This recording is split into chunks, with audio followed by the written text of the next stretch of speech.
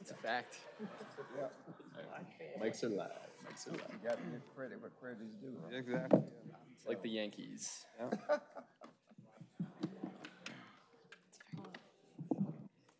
I don't know if I should say this here, but that's Duke as well. Growing up a And UNC Duke. fan, like I have to respect Duke, but I hate him so much.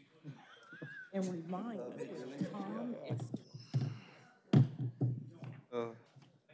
You know who you kind of feel that's got a good.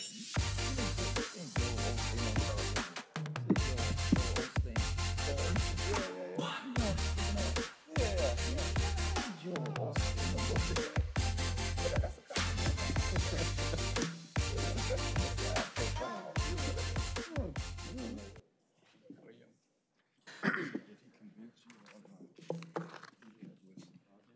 Good evening. Welcome to the Durham Planning Commission. We're glad you're here this evening. I want to let you know that the Planning Commission, we are an appointed body, half of us by the City Council, half by the County Commissioners, so you should know that any decision made this evening is not a final decision. It will go to the governing body, the Council, or the County Commission.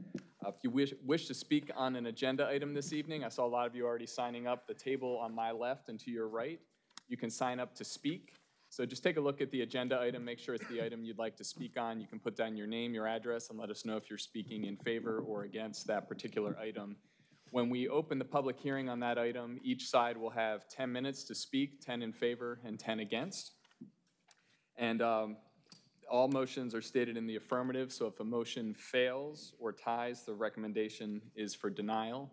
And finally, I've been asked to let everybody know here and at home that these meetings are televised and they are taped, so you can go to the City of Durham NC website, and these meetings are on YouTube and Facebook, and also available on Spectrum, AT&T UVerse, Frontier, and Google Fiber. So we are everywhere. With that, we'll have the roll call, please. Commissioner Williams. here. Commissioner Morgan. Here. Commissioner Johnson. Present. Commissioner Bryan has been excused. Commissioner Durkin. Here. Commissioner Alturk. Here. Vice Chair Hyman. Here. Chair Busby. Here. Commissioner Miller. Here. Commissioner Ketchen. Here. Commissioner Santiago is absent currently. Correct. We expect there's a good chance he will not be able to make it this evening, so we can circle back and give him an excused absence. Commissioner Baker. Here. Commissioner Lowe. Here. And Commissioner McIver. Here. Great, thank you. So we will move to the approval of the minutes and the consistency statements from our August 13th, 2019 meeting. And I know there's one change that we would like to make. There may be others, but would like to note Commissioner Williams as an excused absence. That was an oversight. Correct. Staff has made that correction. Thank you. We will in the approved minutes. Any additional changes or edits? Motion to approve the minutes and consistency statement from August 13, 2019. Second. Moved by Vice Chair Hyman and seconded by Commissioner Alturk. All those in favor, please say aye. Aye. Any opposed? Motion passes. We'll move to adjustments to the agenda. Ms. Smith? Hi, Grace Smith, the Planning Department. The staff has no adjustments for the agenda for this evening, and we would like to affirm for the record that public notices were executed in accordance with state and local law, and those affidavits are on file in the Planning Department. Thank you. Can we have a motion to adopt the agenda as proposed? So moved. Second. Moved and seconded. All those in favor, please say aye. Aye. Any opposed? Thank you. We will move to our first item. So we have two cases that are future land use map amendments with concurrent zoning map changes. And the first is the Bethpage office. So that is case A180009 and Z1800033. And we'll start with the staff report. Thank you.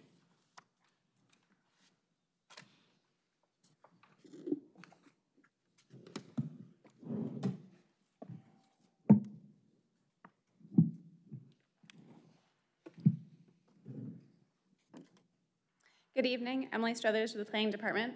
I will now be presenting case A18-00009 and Z18-00033, Bethpage office. The applicant is Rob Griffin. This 23.06 acre site is located at 5621 Chin Page Road and 3824 Page Road. This site is located within the city limits. The applicant proposes to change the zoning from industrial light with a development plan, ILD, to office institutional, OI. There is no development plan associated with this request. The applicant also proposes to change the future land use map designation from industrial to office. Areas designated as recreational open space will remain as is. The proposed OI zoning would allow for uses including office and multifamily as outlined in attachment 5. This site is shown in red, located between Chin Page Road and Chronicle Drive. Primary Drive and First Addition Drive are being constructed as part of the adjacent development. This site is located within the suburban development tier. The aerial map on the screen is slightly more up to date than the one that's available in your packet. The site contains mixed hardwoods and pine forest, as well as stream features and floodplain. The site is primarily undeveloped. The adjacent area to the north and east consists of under construction apartments. The adjacent area to the south is currently undeveloped, but a site plan for apartments, retail, and restaurant has been approved. The adjacent area to the west is primarily undeveloped, and within the larger area context, both townhomes and single-family developments exist alongside industrial uses. This context map shows the stream and floodplain located on the site. The site is part of the Bethpage Village Development Plan, and the applicant proposes to change the zoning from industrial light with a development plan, ILD, to office institutional, OI zoning. The property is designated industrial and recreation open space on the future land use map. The applicant proposes to change this designation to office and recreation open space. This chart identifies the OI dimensional standards in the suburban tier. Minimum street yard is 25 feet, side yard is 20 feet, and rear yard is 25 feet. The maximum building coverage is 60%, and the maximum height is 50 feet. If this site were to develop as multifamily residential, the maximum density would be 11 units per acre. The proposed OI zoning designation does not comply with the current industrial designation on the future land use map. The applicant has requested to change the future land use map in this area to office, which would be consistent with the proposed zoning. The proposal is consistent with comprehensive plan policies, the ones listed on the screen. I can go ahead and read them. 2.133F, 231D, 213B, 222B, 231A, and 232A. Further detail on this is provided in the staff report. Staff determines that this request is consistent with the comprehensive plan and other policies and ordinances, and staff is available for any questions. Thank you, Ms. Struthers. We will open the public hearing, and we have 3 individuals who have signed up all in favor, and so we can invite the 3 of you to come up, and between you have 10 minutes. Kevin Walls, Patrick Biker, and Charlie Yoakley. And if there's anyone else who would like to speak on this item, you can just raise your hand and we can get you to sign up if you're interested.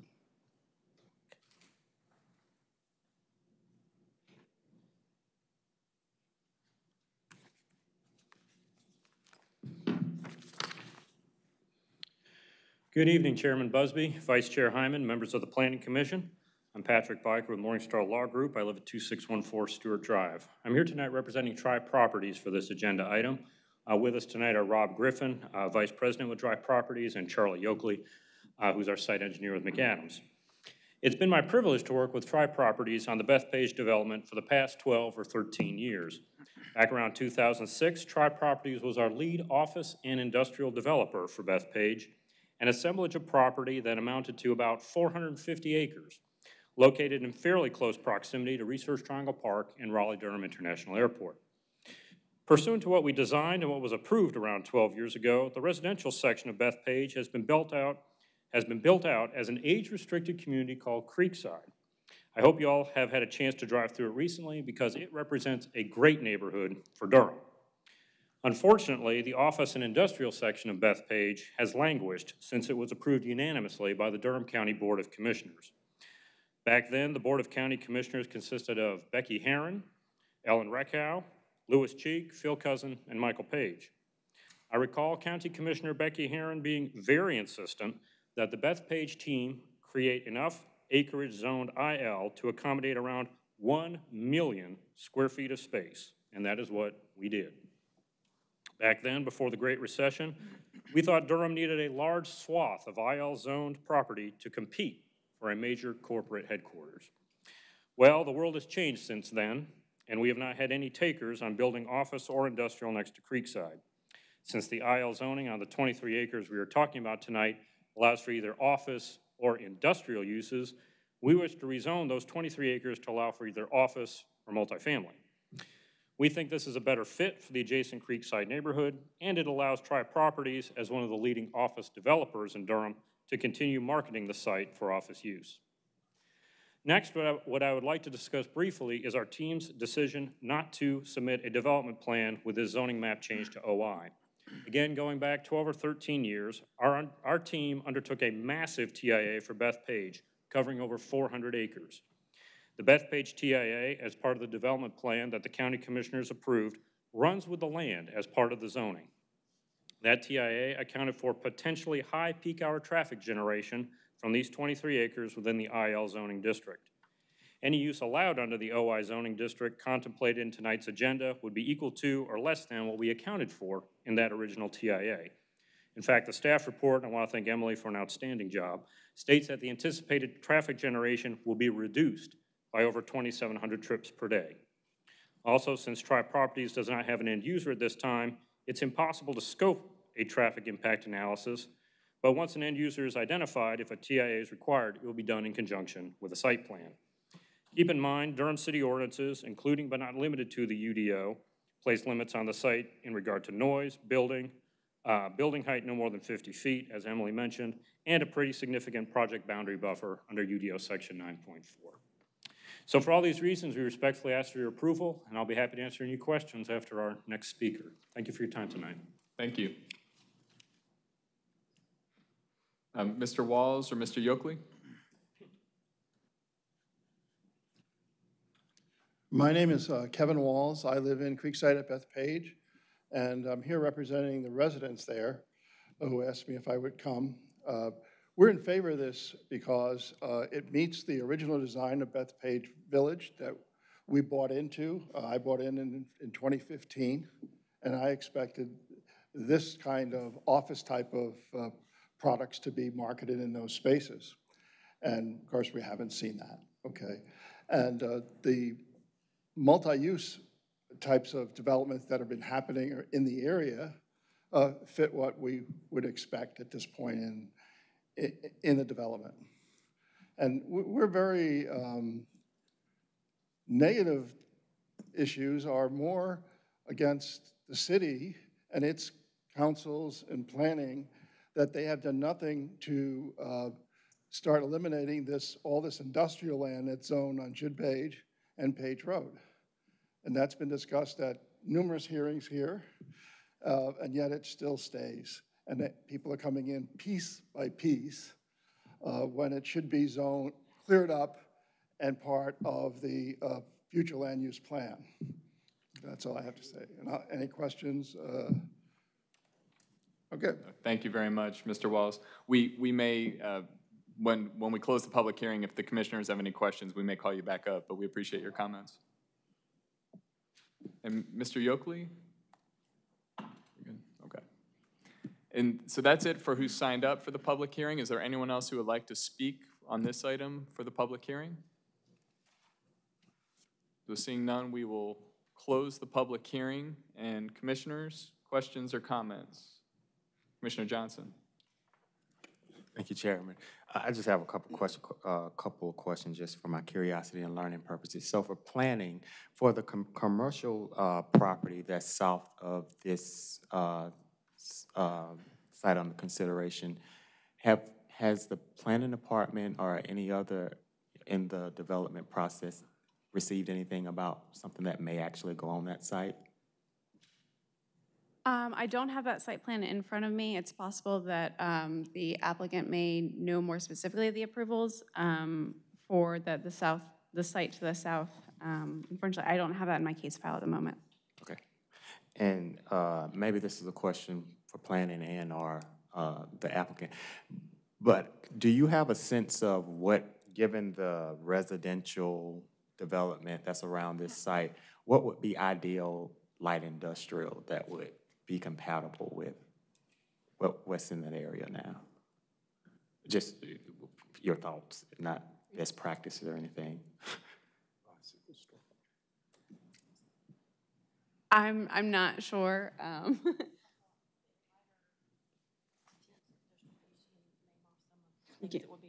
I can pull up the use table and run through that if that helps with reference to what would be. I'm just curious because it just seems so out of place with what's there. Maybe there's something I'm missing that would be. Some of the light industrials aren't as industrial as the term comes to mind. Like I think self-storage is permitted in industrial as well as office. So there's some overlap. Gotcha. With uses in industrial and commercial and that sort of thing. Okay, thanks. I'm happy to answer this question about the site. Commissioner Johnson, if you direct your question to an individual, they can answer it if you're interested. Rob Griffin, Tri Properties. You asked about the property to the south of the piece we're rezoning. It's under different ownership. So Bethpage is several owners come together for one master plan. That site, I believe there's a site plan in for another phase of the livestock communities development. I don't know where it is as far as in the staff process, but. Right, and that's that commercial property that. Just south. Yep. And it's going in a mixed use. Thank you. Yeah. Thank you. Commissioner Alturk? Thank you, Chair. I have a couple of questions for staff. So typically whenever we get a case where the applicant is proposing to change from IL to something else, you often put in here something about the industrial study that the city did. Do you have any information from that would be helpful? Sure, the industrial land use study, it's in the process of being updated, a second look at, and I've reached out to the folks who are working on that, and they said that this site didn't come up as one that would be considered prime industrial, given the size and environmental features. Okay, thank you. The other question is that, so if the rezoning goes through, and it's office and institutional, the developer, or if the developer sells it to someone, they can build up to, from what I can tell, 253 multiplex units, is that correct? It's 11 units per acre. Right. That doesn't take into consideration any site features that they would have to consider design around. Right. But they could do that without, they would not have to come back to the commission or the elected bodies, correct? Correct, that would be.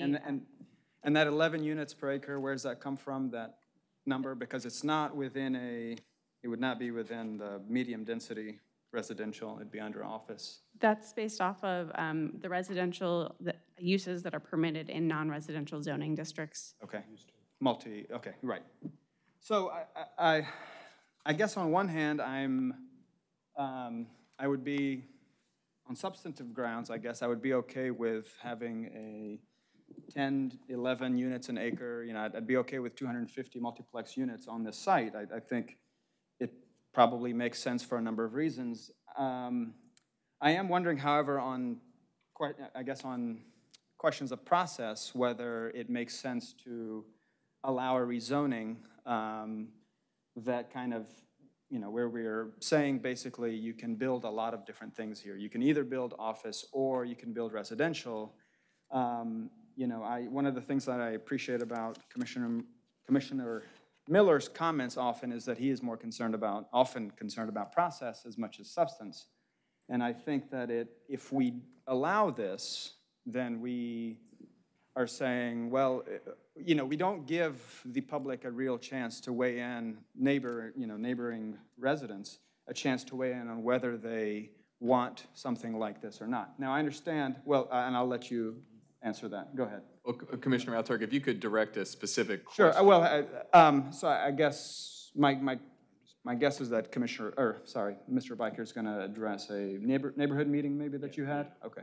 I apologize, Commissioner Alturk, for not knowing how many letters we sent out. I'm going to use a legal term. It was a ton. We sent out a ton of letters apprising everyone in Creekside of this. And a number of them came to our neighborhood meeting, and they heard the proposal.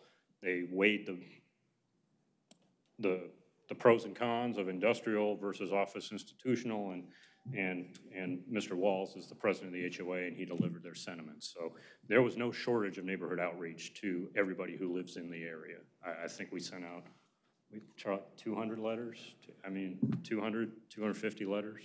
Thank you. Yeah. I think the difference to me between something like this and the kind of neighborhood meeting you would have if you had a development plan is that there is more concrete, something for neighbors to know what might go there. So here it is relatively ambiguous what would go on this property. I just want to remind the commissioners that 2 months ago, when the developer for Chalk Level Road, which is, this case is coming back before us today, when they came to us with a development plan that had the number of units and proposed on it, we said to them that it was too ambiguous and that they should come back to us with more details. So I think in some ways, I do not blame the applicant necessarily for not having a development plan. Part of this is that, you know, the policy, I think this is a best practice issue and a policy issue, which is that we can allow an applicant to have a development plan, we can allow them not to have one, and now we can allow them to have a text-only development plan. And I think that creates a lot of ambiguity, which I don't think is good. So I'm cautious about this because while I appreciate that there was a lot of neighborhood outreach, I think there's a difference between when you're saying, well, we're going to rezone it to a zoning designation that's relatively wide open, to saying, well, we're going to have RSM or something, or RS20, and people can know exactly what's going to go there. Again, I think on substantive grounds, I'd be okay with 11 units an acre here. But on questions of process, I think it's important to give residents an opportunity to weigh in, even if I oftentimes disagree. But I think that's part of the process that we value. So I will just leave that there, and thank you, Chair. Yeah. Thank you. Commissioner Miller. So I have some questions about the environmental impacts on this property and how much of it is really developable. When we get a development plan, we get a big map and we have contours, buffers and things are laid out, and floodplains are shown. But we just have this little sheet here, and I see that in this property there's kind of a creek just on the other side of just inside this property. A creek kind of branches up through the subject property, and another branch goes up into the residential pod, and then runs behind the lots that are on the east side of Bramwell Drive. So help me understand on the subject property, let's talk about the subject property first. Help me understand what is developable in terms of acreage, and what are the protections that because we're talking about just base code requirements, what protections are we going to have for this stream here? So and how's that stream classified? And the Bethpage master plan already has a Corps of Engineer permit in place for all the creeks and watershed there. So there will be no change to that. Yeah, I would say there's approximately 18 we haven't seen it. Do you have the graphic? Is that able to pull back up? Which the color block zoning graphic? Yeah, can you show this? It should still be on the screen. I can come over if it's not. I'll try.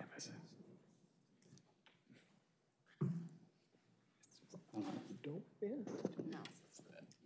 Thanks. Whatever. Just back arrow. Talk this way, that way. One more.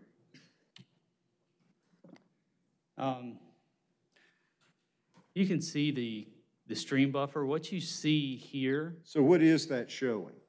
that's stream buffer. That's showing the floodplain. That's showing the floodplain, The not stream buffer is in here.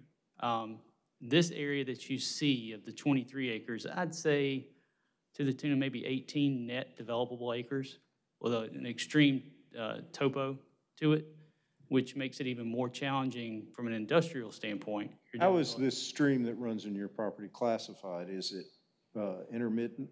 No, it's a protected stream. It's already Yeah, got, but is it, how big is the required stream buffer? Is it 50 feet or 100 feet? Charlie, you know, I think it's 50 each side. So it's intermittent? No. No, it's not intermittent.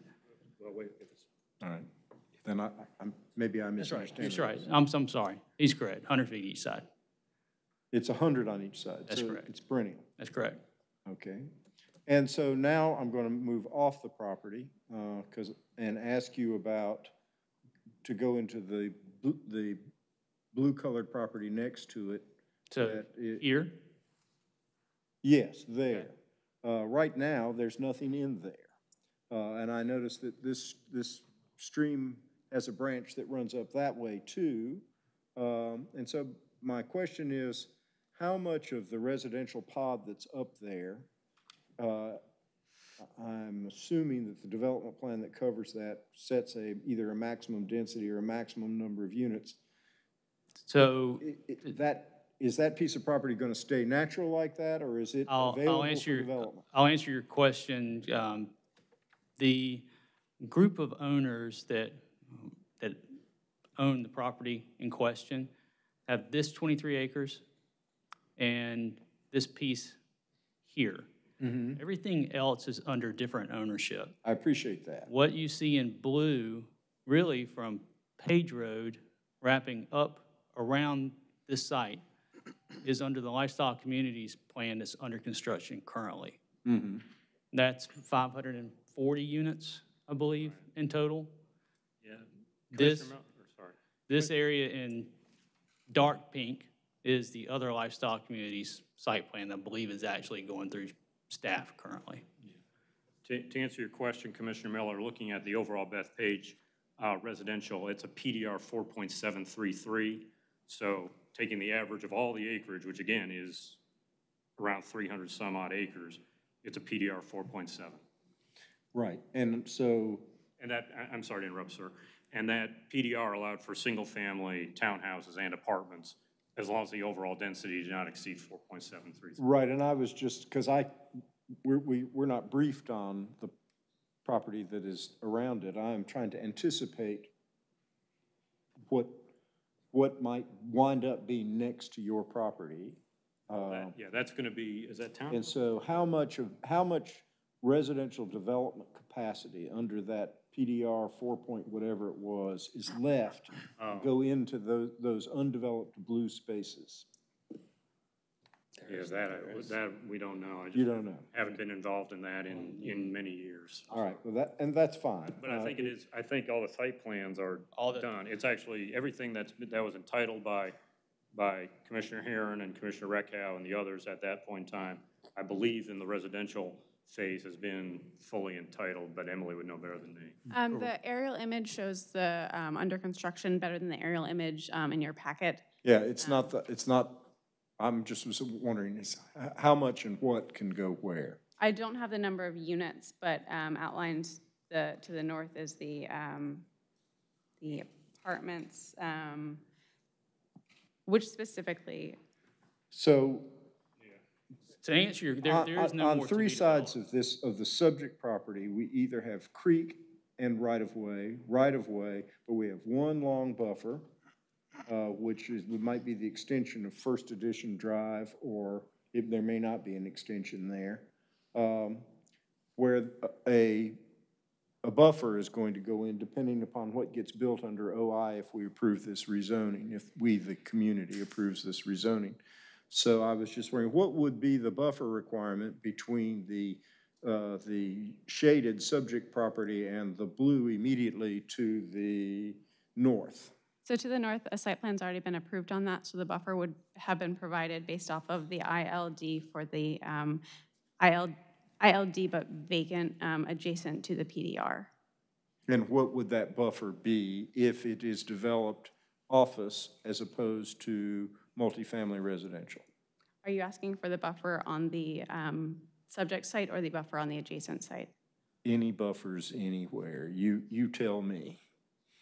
So the buffer on the adjacent site would be based off of the ILD, and I can pull up the dimensional standards for the proposed.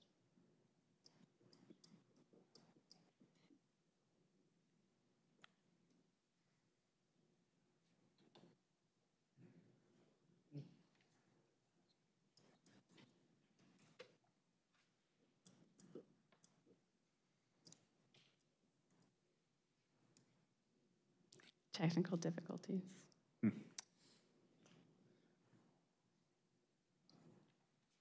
Commissioner Miller, I know under what we're proposing tonight, it's a 0.6 buffer total between OI and PDR. The 0.6 opacity, what's the buffer depth? It's the standard buffer depth. 30 foot. 30 feet and shrinkable with structures and berms and dense plantings and those kinds of things in the mysterious magical buffer modeling program.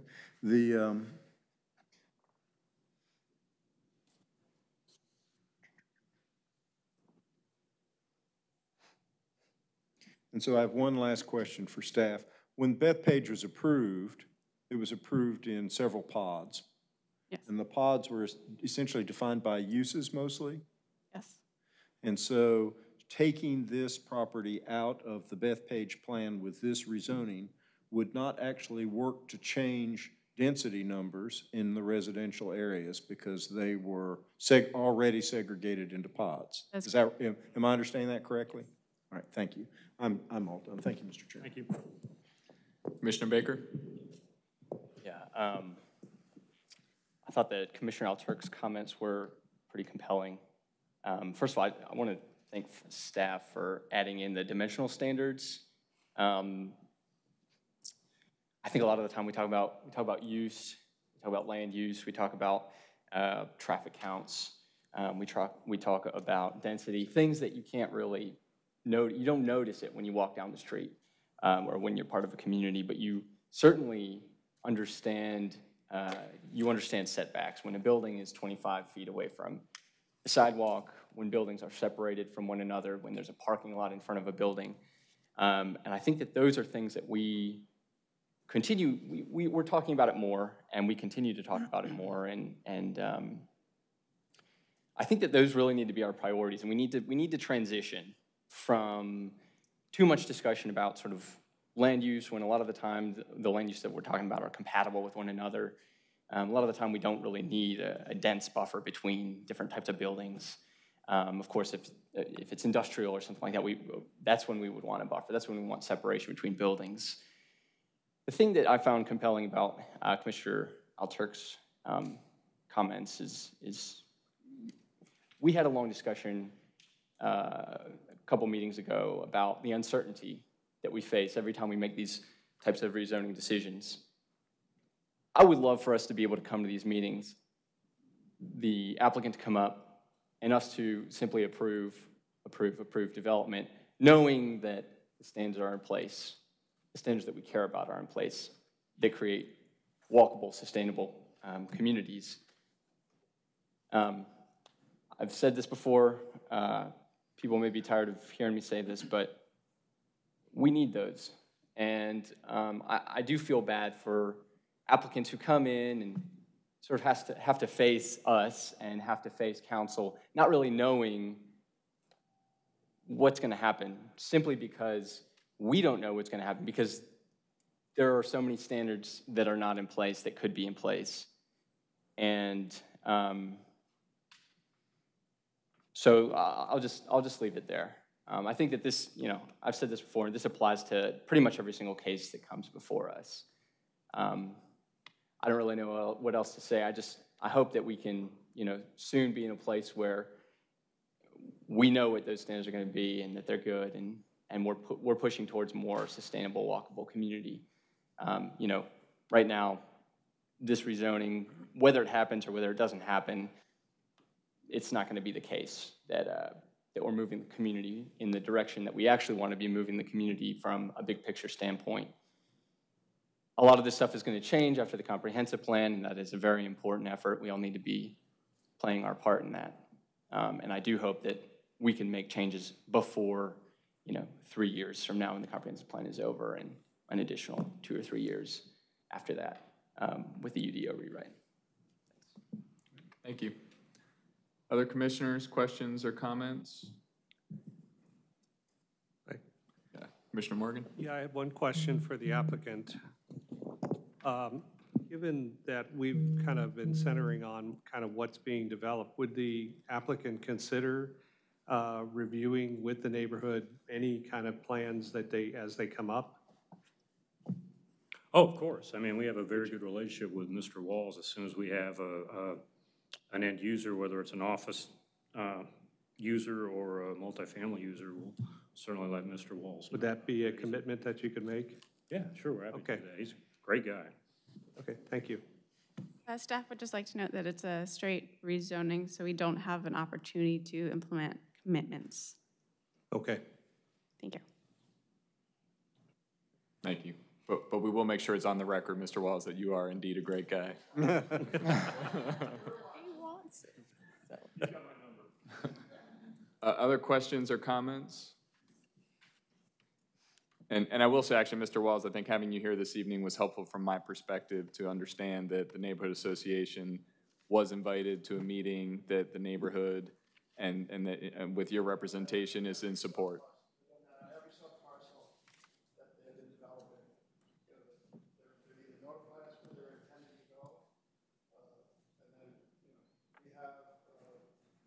If you don't mind coming to the microphone, thank you.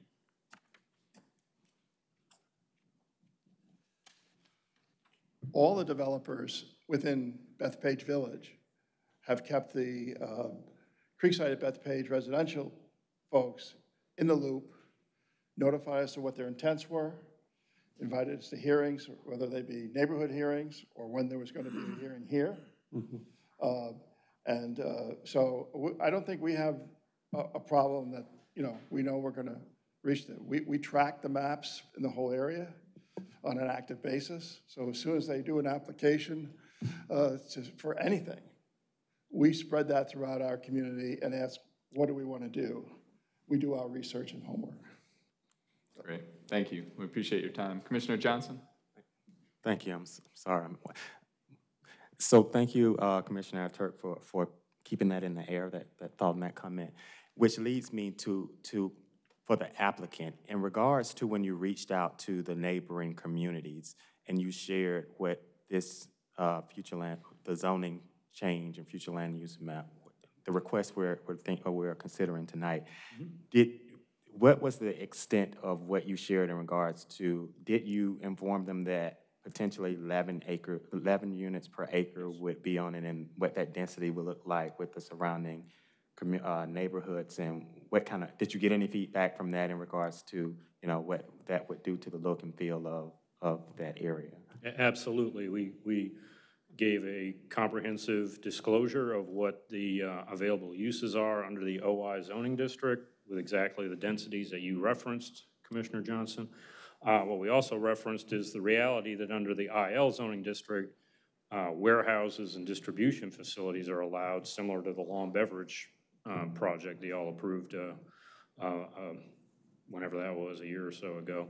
So it was really looking at the balance, what are the pros of the OI district and what are the cons of the IL district, because the current development plan that's in place today does not have any restrictions on the IL use. And so when that was evaluated by Mr. Walls and his neighbors, it was, I believe, unanimous. I don't believe there was any dissent.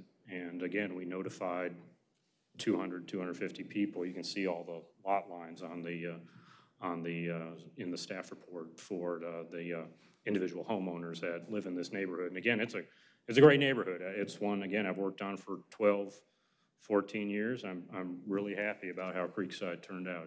It's a neat place. It's got a great feel, and we want to be a good neighbor, and so that's what we're doing. Thank you. And so my final comment is in upholding my duty in regards to our role here on the commission.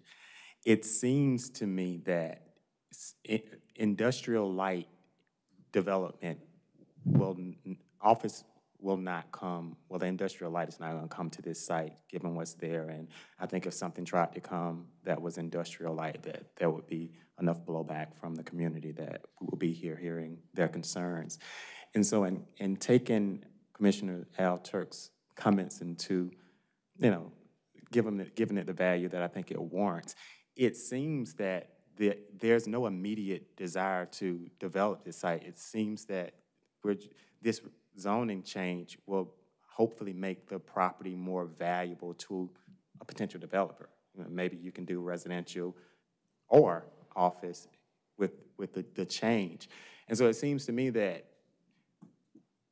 not saying like this, the request is bad, but if the applicant waited and came back with a more concrete, like, we know that certain development is not going to come here, but there's a likelihood that residential would come with a development plan. I think that it seems that the residents right now don't want industrial light there. So it's like, that's something, but is it the best of what they can get out of the deal?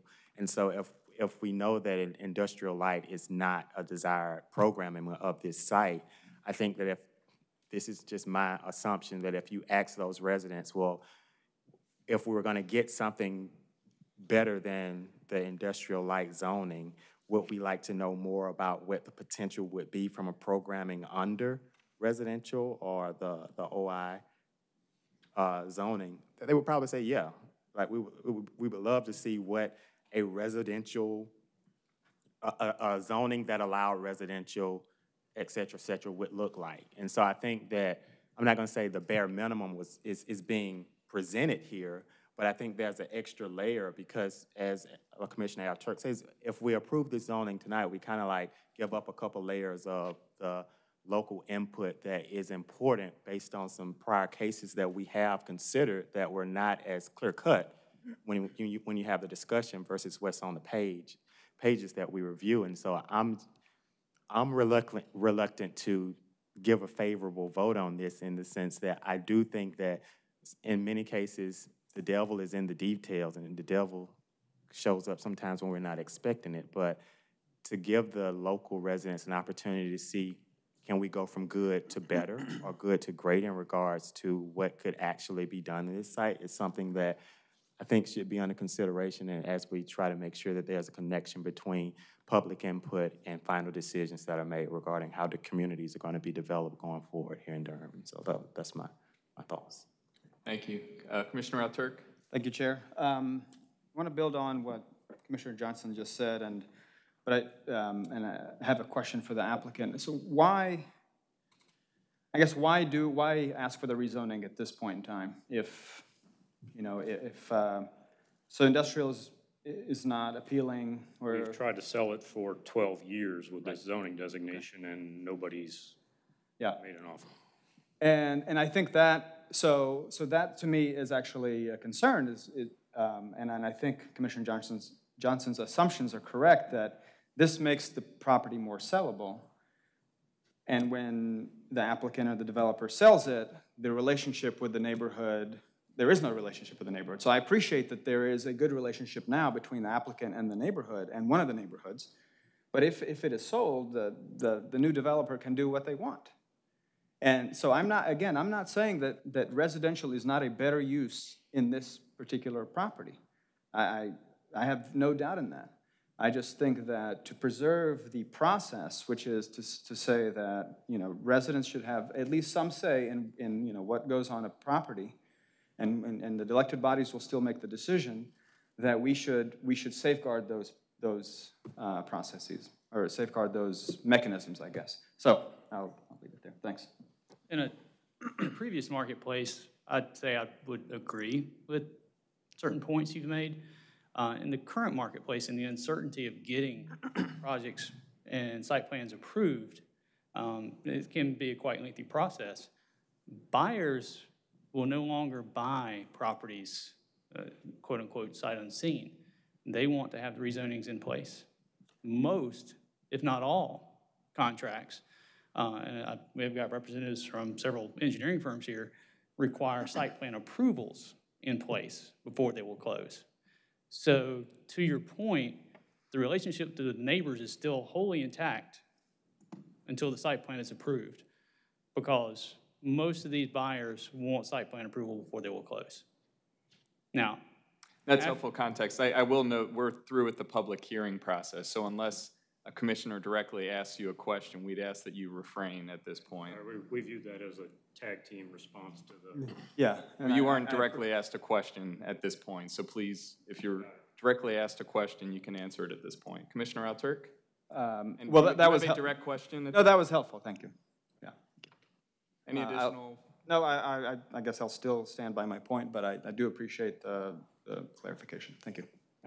If I may, Commissioner Alturk, sure. in a perfect world, because I hear your point, I hear Commissioner Johnson's points, and I want to go along with those points, but at the same time, we do have the neighborhood association saying this is an improvement from their perspective. So I came in prepared to vote for this, especially when Mr. Walls came. So if we, on your position, if I'm hearing you say you're ready to likely vote against this because you're trying to give the neighborhood additional opportunities for input, how do you see those opportunities for input being available? Because my concern is if we vote against this, we're actually denying the neighborhood an opportunity to have this become residential. So in your mind, what are the steps you see from here forward that actually give the neighborhood more input as opposed to taking away the one choice they're saying tonight we would like to have? Well, part of it, yeah, sure, that's anyway, a great question. No, that's a great question. I think part of it is that if you had let's say the proposal was to change it to RSM with a development plan, or even if it was just RSM, so we know that it's going to be residential suburban, and we know what it might look like, then I think that probably the attendance at neighborhood meetings would be higher, interest among residents would be higher, and input into the process would be stronger. It's hard for me to know at this point, how representative Mr. Walls is of the surrounding neighborhoods. I'm not to discredit his opinion, but because I think this is a kind of an ambiguous rezoning, it's going to depress attendance at a meeting like this. I think, right? I don't know what the attendance was like, but to me, at the end of the day, more information is going to be better for something like this. So that's it. Great. Yeah. Thank you. Commissioner Miller.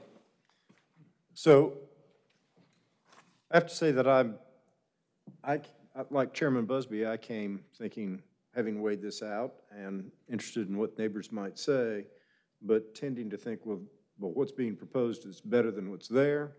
What's there wasn't working because it wasn't selling for industrial. I'm one of the commission members who has criticized our land planning for this area for a long time by creating large swaths of industrial that nobody wanted. And now we have a patchwork quilt of residential and industrial in 10 to 20 acre blocks that's not land planning at all. So I still have all of those things in mind, but I'm very interested in the points that Mr. Alturk is making, and I guess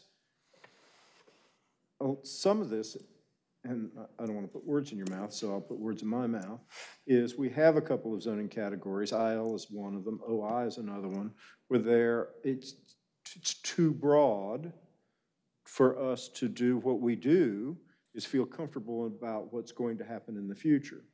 We lost the gradation of zones that we had before we adopted the UDO. We used to have multiple levels of, well, not multiple, we had 2 levels of office institutional, OI1, OI2, and those sorts of things. And we've created a couple of zones that without development plans send us into too much what-ifing. It's the uncertainty.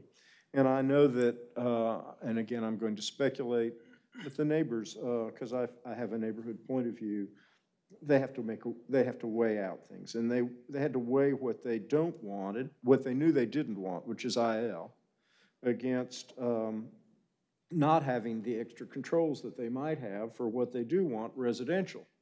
And those things are, you put them in the scales, but they're measured, they have different units of measure. It's very hard to do, but you have to do it because we have created a whole land use planning process that makes their position entirely responsive. They don't control it. The landowners and everything control the rezoning process. They decide when things move or don't move. And all the neighbors can do is respond to what's put in front of them. They have no hand on the steering wheel. They can only say yes or no. And that worries me. And I appreciate you bringing it up because it's a conundrum. And I hate to use cliches like the good being the enemy of the perfect or what have you.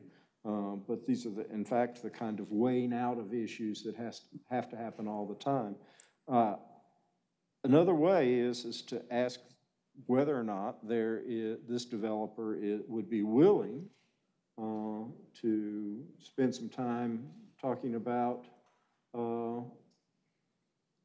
adding a development plan to this rezoning and at least within certain perspective, realizing that they don't have an end user, but talking about with the neighbors about how they might use the development plan to control some of the things that neighbors and developers want to control when they go through development plan zoning. I mean, just because we're in early days here, we're at the Planning Commission. This is going to go to the elected body later, but unless they have somebody on the hook right now, they've waited 12 years, maybe there's time to fix this. If I was the neighbor of this development, the fact that you could build a 50-foot building under office institutional, you can have a 30-foot buffer with a 60% opacity, but if the building is really, really tall, it just doesn't mean anything. And so I would feel more comfortable if a development plan said, well, if we're going to build residential buildings, they're not going to be taller than 35, 40, 45 feet, which is kind of the standard that we've been working with in residential projects around here. There are ways to do that, and it's not too late. We're not making a final decision. It's not over when we vote.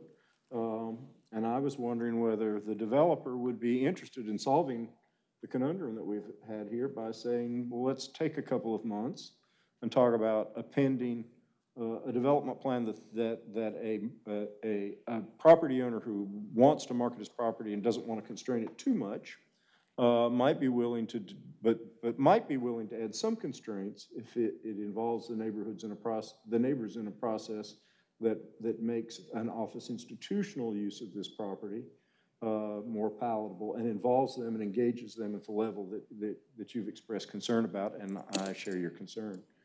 So I'm going to, if I may, Mr. Chairman, I'm going to ask these landowners and their attorney whether or not they would consent to a 60-day delay to talk about adding a development plan to this rezoning and working with the neighbors about constraining, at least to some degree, some of the farthest limits of what rezoning might mean on this piece of property.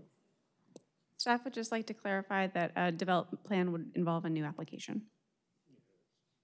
Oh, all right. Yeah, can I? You may answer the question. Answer that question, and the owner may have another insight. Commissioner Miller, I appreciate that point. The issue we have gets back to what I was talking about with the TIA. We already paid for this is a legal term, ginormous TIA that covered all 450 acres. If we call out this parcel and designate it for X, Y, and Z uses, we got to do that TIA all over again for this. And every TIA costs, what, 40 grand, 50 grand? Easy. It's another 40 or 50 grand that it costs just to go talk to Mr. Walls and his neighbors and say, well, we did our development plan, we did our TIA, we spent 40 or 50 grand, and we're going to give you the exact same information we gave you at the neighborhood meeting that we had quite a few months ago now. But I don't see how necessarily adding a development plan here that limits the height of a residential building is going to impact the TIA particularly at all. It would, because the TIA is more than 8 years old, you'd have to start all over again. The UDO specifies that. We don't really have a dog in the fight about that. There's just no mechanism to do it without going through those, I think, unduly burdensome requirements that the UDO imposes when the developer, when Mr. Griffin and our team has already done it before. So, we have to go around the mountain. I just want to recognize staff just for a moment. They may have a point to make. Earlene Thomas with Transportation. I just wanted to point out this were a new zoning application. The TIA would be required if you met the threshold. So it doesn't necessarily mean that a TIA would be required. It would depend on what you were anticipating developing. No, we're on the same page, but we anticipate that it would trip the threshold. Pardon me? We anticipate that what we would ask for on the development plan would trip that threshold. And to further that point about going the development plan route, to be very clear, this is dirt that we are trying to sell. And going the development plan route, now we are going from a shotgun approach to a pool of buyers to a very specific rifle approach of buyers who are going to be willing to live with the conditions that get placed upon the development plan as it makes its way through all of these meetings. And that's a near impossibility. You know, they and their funders, their investment committees can live with different levels of risk as they perceive them with these conditions that get placed upon it. Trying to find a buyer who's willing to accept that, that's a huge challenge, and I think it's quite but it's a challenge we're familiar with and we see all the time. What we're trying to do is to use our ability to advise elected officials and the planning apparatus to bend the process in favor of more community involvement. And I wanted you folks to kind of sign on to that. Not all commitments in a development plan necessarily are severe constraints on saleability of property. They can be. You can make a really long list and palettes of colors and materials and all of that. I'm not sure that we're necessarily looking for that, but so I appreciate your answer, and I still am not sure I understand exactly why a development plan that reduced the height requirement would necessarily trigger a TIA if the current rezoning didn't trigger it anyway. So that's all I have, Mr. Chairman. I would like to make a clarification with regard to the height. The 50-foot height is tied to the non-residential height. If they were to develop multifamily, they would be subject to 35 feet, which is consistent with the RSM height. So it varies depending on the proposed use. All right, well, that's good to know. Thank you. Great. So we have a few other commissioners who have indicated they'd like to speak. Commissioner Kenshin and then Commissioner Durkin. Yeah, I have a quick question for Ms. Struthers. You talked about it's zoned now industrial, and I've heard that the neighbors don't really want industrial, and they think that this one would be better. And yeah, I said before, sometimes we make the perfect the enemy of the good. I think sometimes on the commission, I think this case may be making the better enemy of perfect. I think we're gonna move from something that's not desirable to something that's a little bit better. So if you don't mind, can you tell us what the uses are for you alluded to it earlier, what are the uses for the industrial? I know in our packet we've got the office, but I wanted to just hear the exhaustive list, if you don't mind, of what the uses would be. Because I want to know what the neighbors want to kind of move away from. I always put myself as a neighbor, surrounded by real estate attorneys and planning professionals, but I'm just a regular old person. And if I lived there, what would I be thinking? And I'd be thinking I'd be scared to death of some industrial use coming in. So just tell me what I'd be afraid of if I was a neighbor, if you don't mind. As soon as it loads, I would love to. For reference, you can find the use table in section 5.1 of our ordinance, and that breaks down what uses are permitted in each zone. I'm waiting for mine to load. Commissioner Kenshin, while we wait, do you have any additional questions? No, I just wanted to hear that. Because I agree with what Commissioner Baker said, and I wish we had walkable, sustainable. I want to have a development. I want it to be perfect. I want to have a development plan. I want to have all the uses laid out. I want it to be perfect, but I think if we can't get perfect, I want it to be better. And I wonder if this moves us to better. So that's my question. Okay, so within IL, I'm going to run through what is permitted as well as what is permitted with limited use standards. Let's see, apiculture, commercial crop production, multifamily, upper story residential. Oh wait, no, not that one. Sorry, the line moved. Let me start over. Apiculture, commercial crop production, forestry.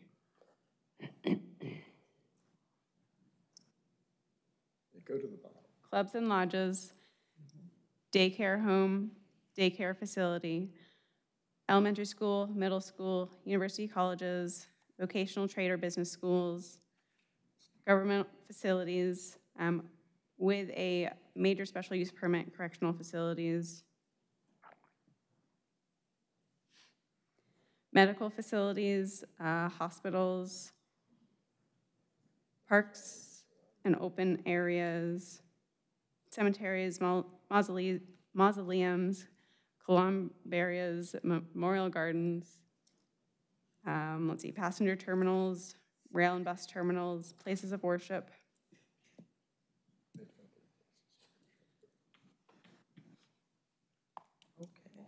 That's probably good enough. I think Commissioner Kenshin got his money's worth. Okay, there's a lot more and the line keeps moving, but it's available.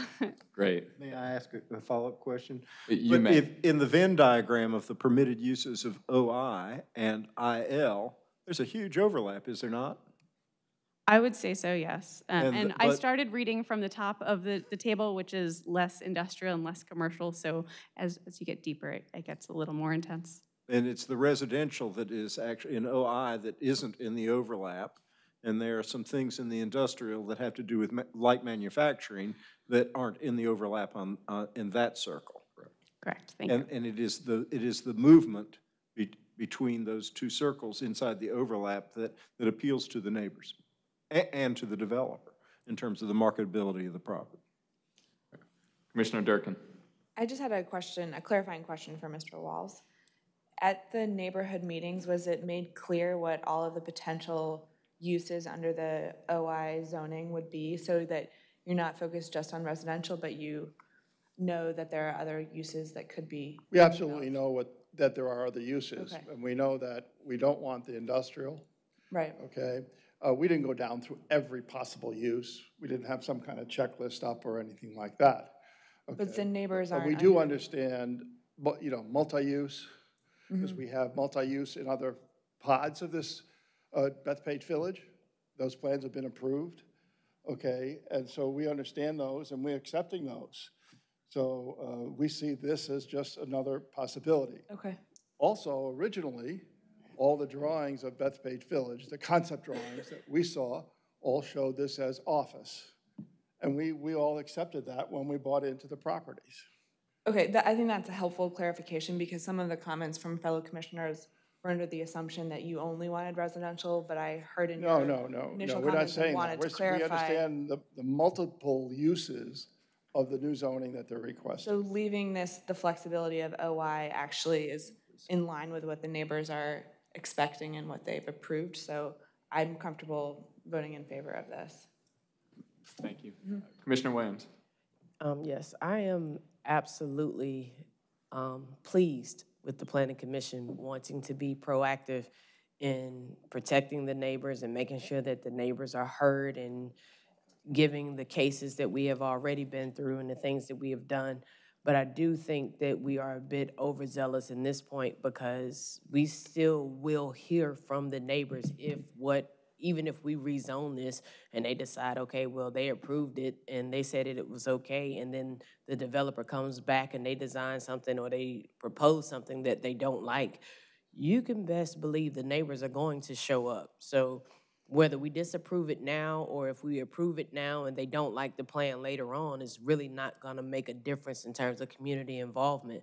But if we have a relatively easy plan right now that is before us just as an advisement topic, and we're able to say, okay, let's move forward because we have somebody that wants to sell a property, and not necessarily just for the sake of selling it regardless of burden, but wants to sell a property to make something that is useful, then I think that we should look at it objectively because it's about no harm, no foul right now. And even though we have one person here speaking, it doesn't change the fact that he may be speaking for 600 people just because they didn't show up. So I think that we have to remain clear and deliberate in what we're doing and for the right causes. And in doing that, we still have to talk about walkability and different things like that. But again, Page Road, I mean, I don't know exactly how far these people are walking, but there's not a whole lot there for them to walk to. So unless we provide places for them to build so that they can use the walkability that we are talking about with sidewalks and driveways and clear pathways and greenways and clear air spaces, if we don't make a way for them to have that where it makes sense, then we're diminishing some of the things that a lot of the commissioners are actually trying to accomplish. And in doing that, then we are handicapping the community. We have to trust the process that we have put forth in our various meetings before now, things in place that communities and people know that they can use the tools, that they can come before this commission and know that they will be heard. But we also can't continue to push out developers and say, okay, well, because you don't have a development plan that you can commit to, then we don't feel comfortable when we have somebody at least willing to represent the community. I'm just saying trust the process. Thank you. So Commissioner Al-Turk's going to make a brief just comment. a quick comment, Commissioner Williams. The process would end tonight because the developer could develop anything within OI, and if neighbors don't like it, they would not have another chance to come back to the commission. They wouldn't come to the commission, but they definitely could go to city council. At that point, it becomes a site plan issue, and it is only an administrative. So they're not fighting it. So I mean, I just wanted to clarify that point. Thank you. Yeah, and this is a good. I think we're at the point where we're ready for a motion. So I will. I have one. Commissioner Lowe, yes, you have not been able to speak. Just a question of clarification for myself. On the tons of letters that were sent out, or the 250 letters that were sent out. Yes, sir. Did I understand you correctly to say there was no dissent? Everyone was in agreement with what you proposed to do? Did I?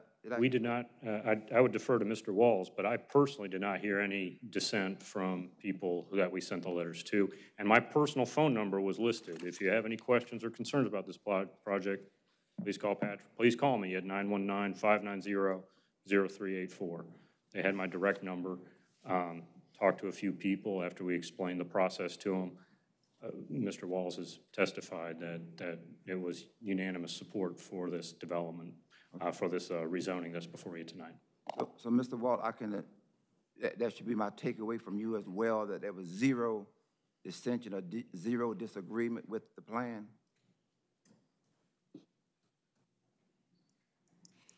I think we could poll the 397 homes that are already occupied in Creekside at Bethpage, and you'll get zero wanting to have an IL zone, if that answers your question.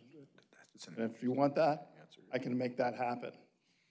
But we have 656 homes that are going to be built there, and we're at 60-some-odd% built out. The rest are under construction. Our land is still being, prepped. And you'll get nobody wanting an IL. When we found out that that area was IL, and that was 2.5 years ago, we were in here for another piece of this whole pods, and we had this similar discussion. And we need to end those discussions and get this project completed. Commissioner Lowe, any additional questions or comments? All right, we have a lengthy agenda ahead of us, so I will ask that the next commissioner I recognize please make a motion. Commissioner Al-Turk. I move that we send case Z, or should I do the plan amendment first? Okay. I move that we send case A1800009 forward to the City Council with a favorable recommendation. Second. Motion by Commissioner Alturk, seconded by Commissioner Miller. We'll have a roll call vote, please. Commissioner Williams? Yes. Commissioner Morgan? Yes. Commissioner Johnson? Yes. Commissioner Durkin? Yes. Commissioner Alturk? No. Vice Chair Hyman? Yes. Chair Busby? Yes. Commissioner Miller? Yes. Commissioner Ketchen? Yes. Commissioner Lowe? Yes. Commissioner Baker? No. Commissioner McIver? Yes. Motion passes 10-2. Thank you. And a motion on the zoning case? Yes, I move that we send case Z1900033 forward to the City Council with a favorable recommendation. Second. Moved by Commissioner Alturk, seconded by Commissioner Baker, and we'll have a roll call vote. Commissioner Williams? Yes. Commissioner Morgan? Yes. Commissioner Johnson? Yes. Commissioner Durkin? Yes. Commissioner Alturk? No. Vice Chair Hyman? Yes. Chair Busby? Yes. Commissioner Miller? Yes. Commissioner Ketchen? Yes. Commissioner Lowe? Yes. Commissioner Baker? No. Commissioner McIver? Yes. Motion passes 10-2. Thank you. Thank you all for your time. Thank you very much. Thank you. We will move to our second case, and this is the 4809 Farrington Road.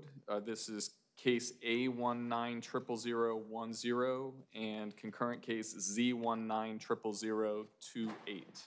And we will start with the staff report.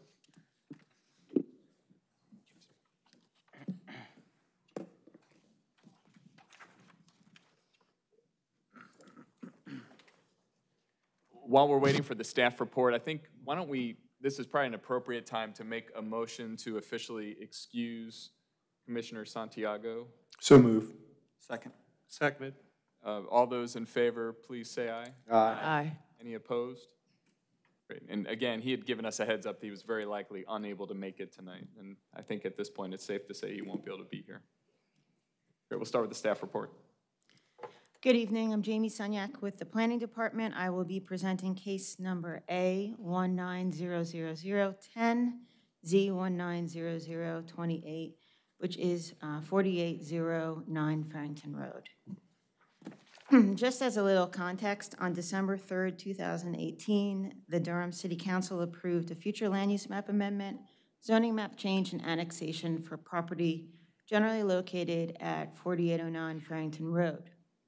The approved zoning and development plan, which was ILD, limited the use of the site to a rail operation and maintenance facility, which was known as the ROMF, as part of the light rail system between Durham and Chapel Hill.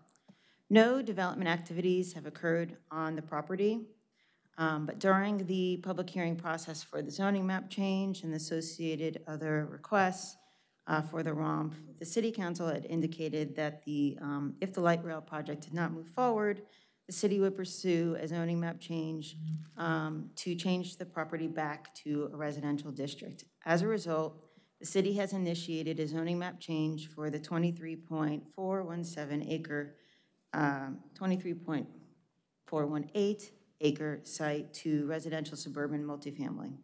No development plan is prepared in conjunction with this request, as there is no specific development proposal. The properties are currently designated industrial on the future land use map, and the city proposes to change the land use designation to low medium density residential to coincide with the zoning request, which would allow a density of 4 to 8 dwelling units per acre. As there is no specific development proposal, if approved, any use within the RSM district would be allowed. This is the aerial map. The property is shown in red. The site is located within the suburban tier. It falls within the Falls Jordan Lake Watershed Protection Overlay District B and the Major Transportation Corridor MTC I-40 Overlay District. This slide shows the The site, in terms of photos, most of the property is vacant, undeveloped land with a number of single-family homes facing Farrington Road. In addition, there's a right-of-way, Dabney Road, that runs through the site, and the location of these photos have been identified on the aerial map within your staff report. This slide depicts some of the area conditions. The site is adjacent to the Patterson Mills Country Store to the south, the villas at Culp Arbor residential development to the west, and I-40 to the east. There are a number of nearby residential developments. Glenview Park, Prescott Place are located to the northeast of the site, across I-40, Maida Vale, Creekside, and Weston Downs residential development, as well as the Creekside Elementary School, are located to the west off of Ephesus Church Road, less than half a mile away. The zoning context map shows the property on the left, currently zoned industrial light with a development plan in purple, and the proposal is to change this designation to our residential suburban multifamily as shown on the right. Future land use map shows the property in purple, which is designated as industrial, and we are seeking to redesignate the site to low-medium density residential, which would allow a density of 4 to 8 dwelling units per acre. This chart, which has also been included within your staff report, provides a depiction of the dimensional standards allowed within the RSM zoning district, and the range you can see it depends upon the type of housing that may occur. Without a development plan, the maximum number of units permissible in the zone would be 8 dwelling units per acre. In terms of consistency with the comprehensive plan, the existing land use designation for the site is industrial, which is not consistent with the proposed zoning. As mentioned, we're seeking an amendment to low-medium density. The low-medium density residential designation for the tract is consistent with the neighboring residential developments and is an acceptable designation within the suburban tier. It is the proposed low-medium density residential development of the site is consistent with the residential suburban multifamily development permissible within the suburban tier. Multiple residential developments are found adjacent to this site, ranging in density from 1.730 to 5 dwelling units per acre. So staff finds that this request is compatible with the development patterns of the area. Existing infrastructure, such as roads and schools, are sufficient to accommodate potential impacts, and there is sufficient capacity within the school to support the additional school-age children as a result of the proposed zoning. Staff determines that the request is consistent with the comprehensive plan and other policies and ordinances, and I will be happy to answer any questions that you have. Thank you. We will open the public hearing. We have 4 individuals who have signed up to speak. We have 3 in favor and 1 against in part. So we will start with the 3 individuals in favor. We'll have a total of 10 minutes for those comments, and then we'll move to the against. The folks in favor, Ruth McKinney, Philip Post, and Mimi Kessler. So you can come join us.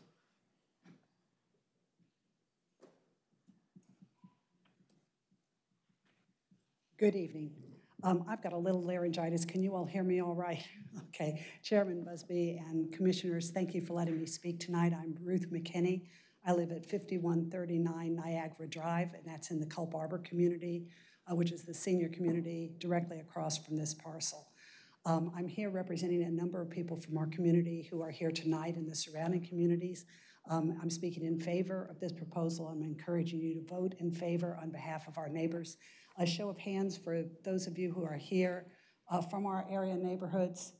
And I'm also speaking, thank you, and I'm also speaking on behalf of a number of people who couldn't be here tonight, but they were at the Creekside Elementary School presentation that the Planning Department gave in I guess it was early July or late June, we had probably 35 to 50 residents there who had their questions answered and understand the proposal in front of us. So many of these people also who I'm speaking for and on behalf were here last November in front of this board speaking when the ROMF proposal was first put up.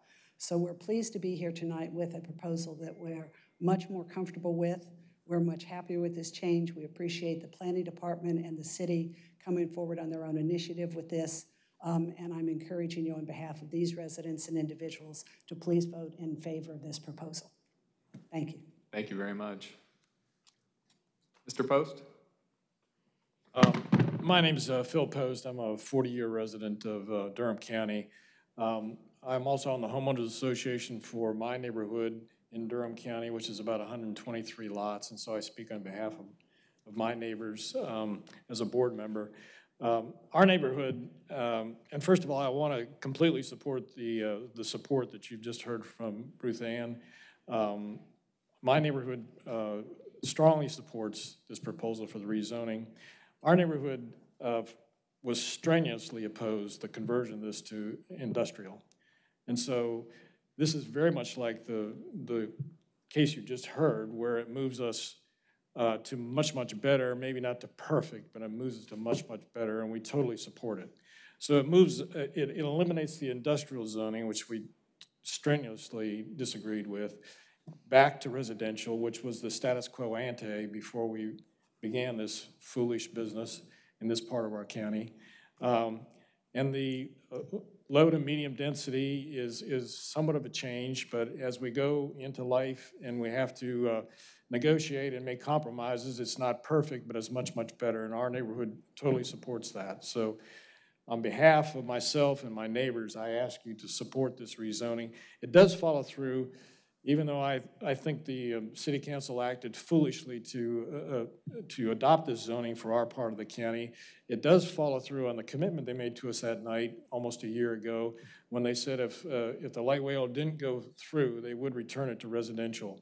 And so it certainly follows through on that public commitment that was made, and we hold ourselves, appreciate that movement on the part of the city.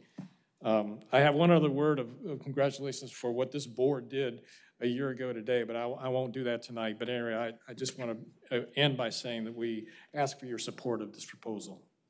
Thank you. And Ms. Kessler.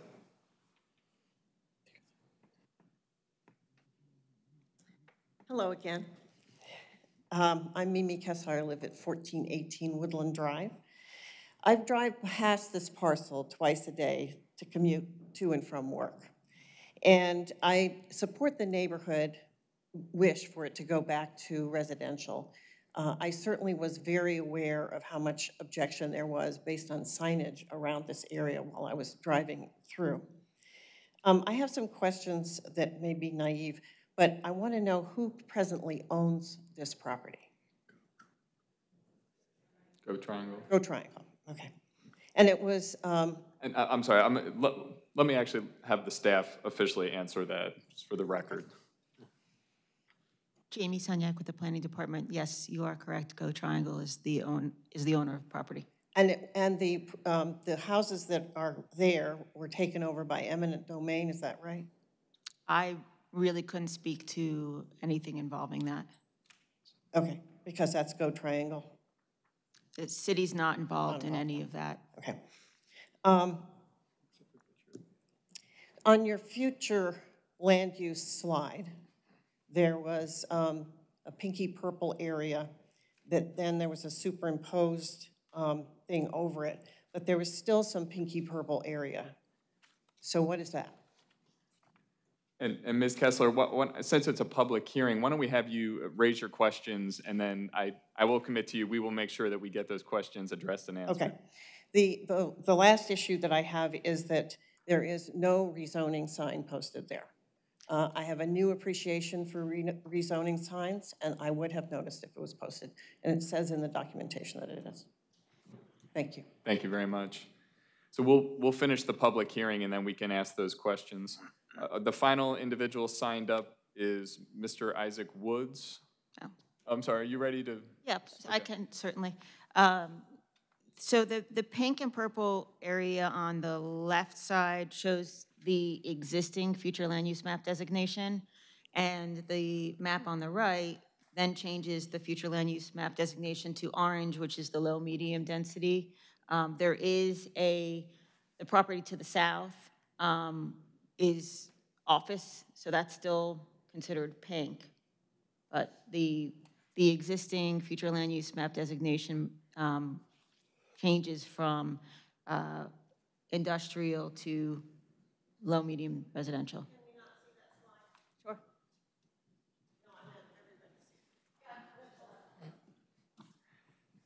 We'll bring that slide up so everyone can see what we were just describing. Chair Busby, I just wanted to clarify for the record while Jamie is pulling up the slide that Commissioner Miller did actually see the sign. The sign has been knocked over.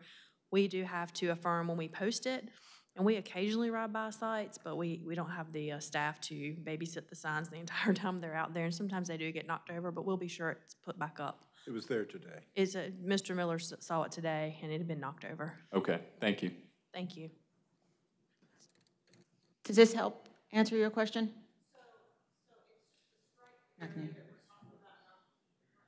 Right, I think if you're in the audience, you're not going to get picked up on the mic, but yes, to answer your question, the area that we're talking about is the hatched red area. Mm-hmm. Great, thank you. You're welcome. And Mr. Woods, thank you for your patience. Thank you, Commissioner, County Commissioners. My name is Isaac Woods. We're a lifetime family there. We stay right across from this property of Farrington Road. We own 23 acres within the family. If you probably remember, we were here when we were talking about rezoning, but we opposed it. Tonight, I think there's been a lot of misinformation given in the package. First of all, there is one zoning sign up, but we weren't contacted in regards to the meeting they had initially at Creekside. And then the meeting tonight we received, I think it was on the 29th of August. So if you would bear with me here, I prepared, I would like to hand these out so you guys can see a picture of what we were referring to. You're welcome. We can just hand them down if you'd like. Yeah, we'll just. And I'm here on behalf of my family. This is one of the former homeowners out of term time, my aunt, my grandpa. All this is the land that's been in this family since the end of slavery. We don't oppose rezoning to residential. It's just that the part that we own, which you would pick, is the red part there that you see the arrow. That is our property there. That property, this commissioner, as he mentioned before, when Philip Cousin, Becca Hearn, we met, was always zoned commercial use.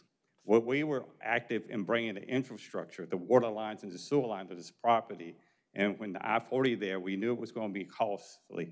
And we asked that part of this little part be designated as commercial to reimburse us for the infrastructure that Go Triangle basically took over to build a rail. Because we had the water, it's a 12-inch water line, which is bigger than the normal water line, and then there's sewer there. So we're saying that as you promised, and the county commissioners and the city council promised that if it wasn't used for the light rail, you would return it back to the original zoning. And that's what we're asking for. We're not asking that this be returned to residential. That would do us a disservice. We're asking, as you've heard throughout the night, that this property, as you see depicted in red, which stands for commercial, that you rezone this back to the original plan that was commercial before it was rezoned to industrial, not to residential. Rezoning it back to residential would do us a disservice at the worst case scenario, because commercial property allows things that you can't have in residential. And keeping with the commitment that the city council made and you guys made here at this meeting, that if the light rail maintenance facility wasn't built, that it would be returned back to commercial. Now that brings us to the next question, which was raised. Well, who actually owns this property? Because as the lady mentioned earlier, our property was taken through eminent domain. We have not resolved that case as we stand here today. We have a trial coming up. We have asked that our property be returned back to us because it wasn't used for the intended purpose, was to build a light rail facility. And therefore, Go Triangle does not have a right to take a property with the intent to build a light rail facility, and we asked for it to be returned. So I think you may have a little bit, for lack of better words, the cart before the horse, because the final decision on the ownership of this property hasn't been determined by the court of law. Because until the case with Go Triangle file that we still have pending is resolved, it's not really a clear cut to Go Triangle actually own this property here in the red that's designated commercial. So this is sort of like an awkward position that Go Triangle owns the property, and then the city of Durham is asking for rezoning of a property that it doesn't own, and then you have the pending case that the ownership of the original owners is still pending, so that clarity has not been resolved. So to do a disservice, number one is you're working on something where you don't really know who the owner is. Second, you're putting the future owner, who was owned it before it was taken, you're putting them in a worse position than they were before they took the land on eminent domain under the alleged pretense of building a light rail maintenance facility. So in conclusion, we think going to residential is great. We don't oppose that part, but we're saying put everybody back in the original position of the land that they were before you took it under eminent domain and rezone it. That's the ethical way to do it. That's the fair way to do it, especially when you have pending litigation. It's not just us on these properties, it's still pending in the court of law on this eminent domain. All these cases on this 23 acres that you're talking about here, the ownership issue hasn't been resolved. And I'm not trying to give you legal advice, but I think if you read the statute, you can only use eminent domain for property taken for the intended purpose. If you don't use that property for the intended purpose, which was the right rail maintenance facility, the law is clear, you can't take the property.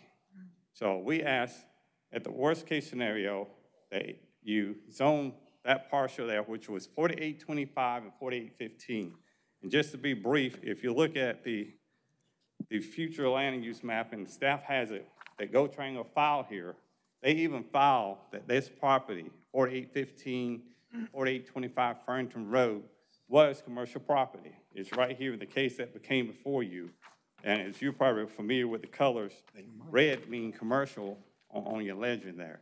So let's do what's right by everybody, return everybody to at least the original position they were before we came up and had this quasi light rail maintenance facility. Don't make somebody else better off than they were before you started it. That's the right thing, the ethical thing to do. And we ask that you take 4815, 4825, those two parcels, and make them commercial, as everyone has agreed. You need to be restored back to the original position you were before you started. And we appreciate your time, and we ask that you do what's right. Thank you very much. If you have any questions, I'll be free to clarify. Thank you. Thank you very much. Is there anyone else who'd like to speak on this issue for a public hearing? Okay, I don't see anyone else, so we'll close the public hearing. Any additional comments from staff before the commissioners deliberate? Yes, Jamie Sonyak with the Planning Department. Just very briefly, first off, I did want to affirm for the record that Go Triangle is the current owner of the property. They have affirmed to the application, they consented to this application. It was included in your packet. Representative from Go Triangle is here tonight. With respect to the neighborhood meeting, we did send out notices to all the property owners within 1,000 feet in accordance with the UDO requirements. And to just clarify with respect to some of the comments that Mr. Woods was making, the site is currently designated, or I'm sorry, was previously designated non-residential under the future land use map, but the zoning of the property was residential.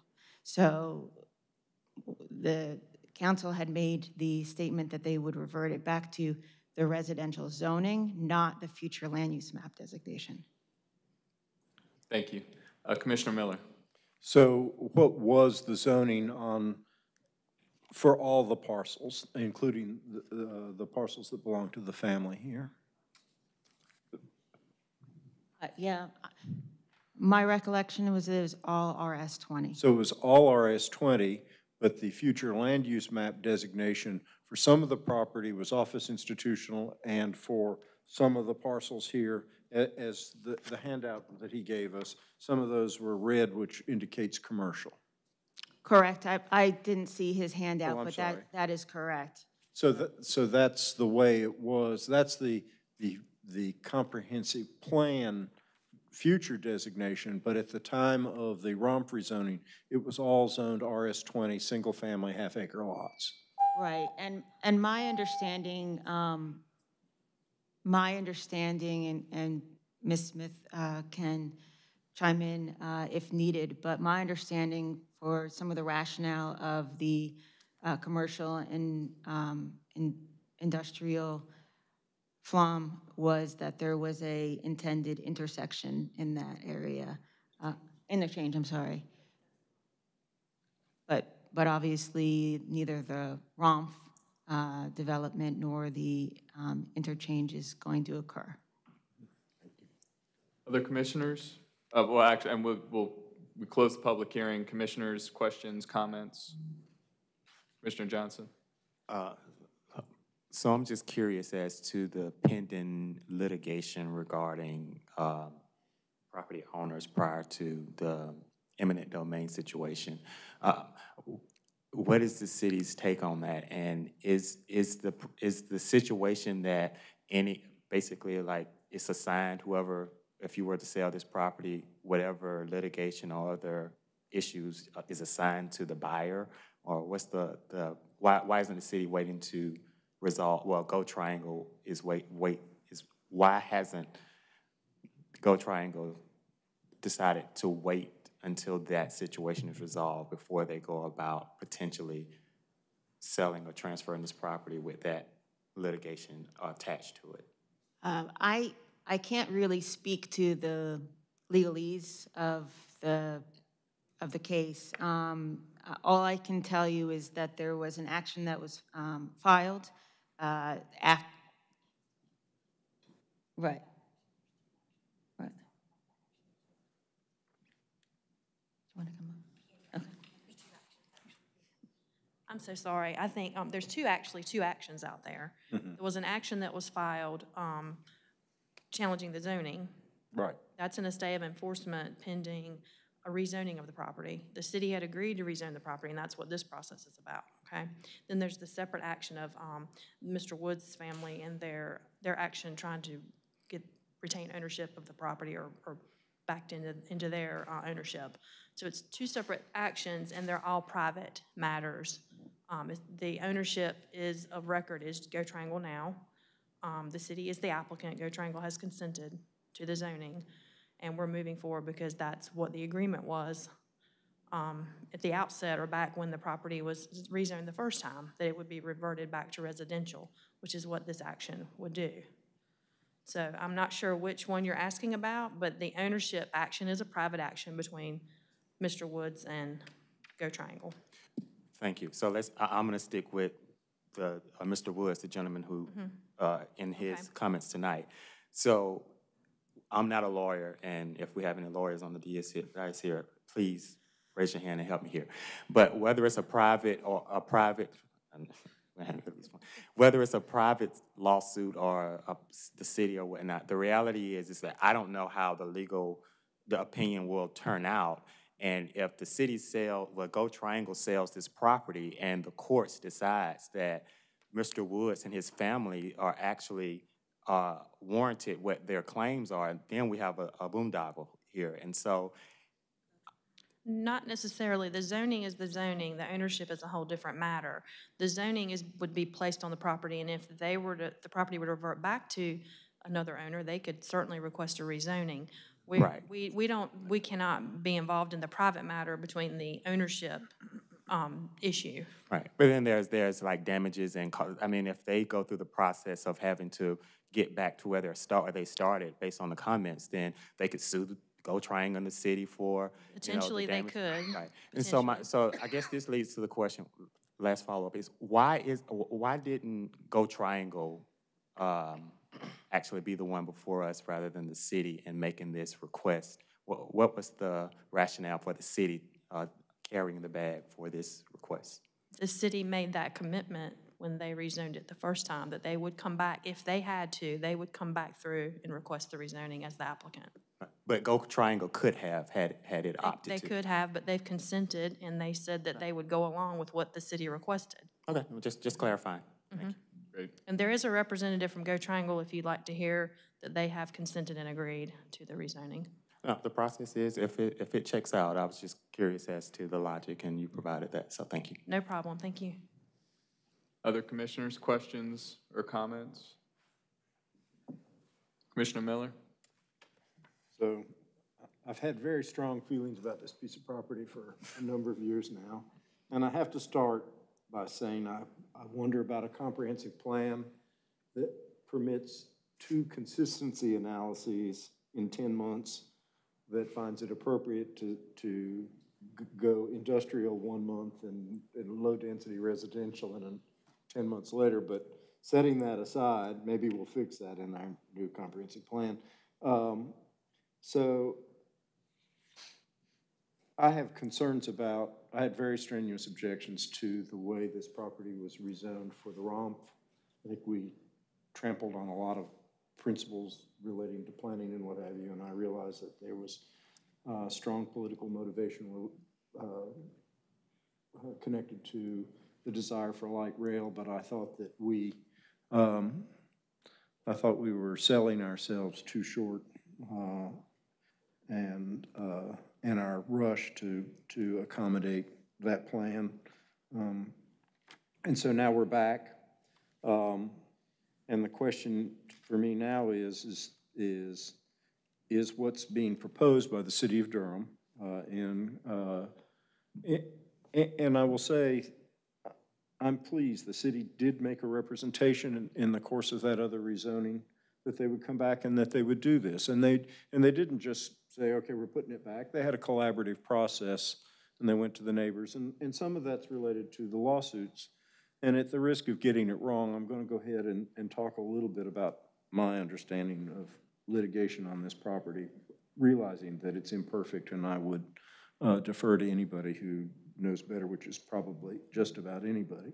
There are 2 lawsuits. The one lawsuit relates to eminent domain, and that's Go Triangle using its power as an agency of the state of North Carolina to take property for a public purpose.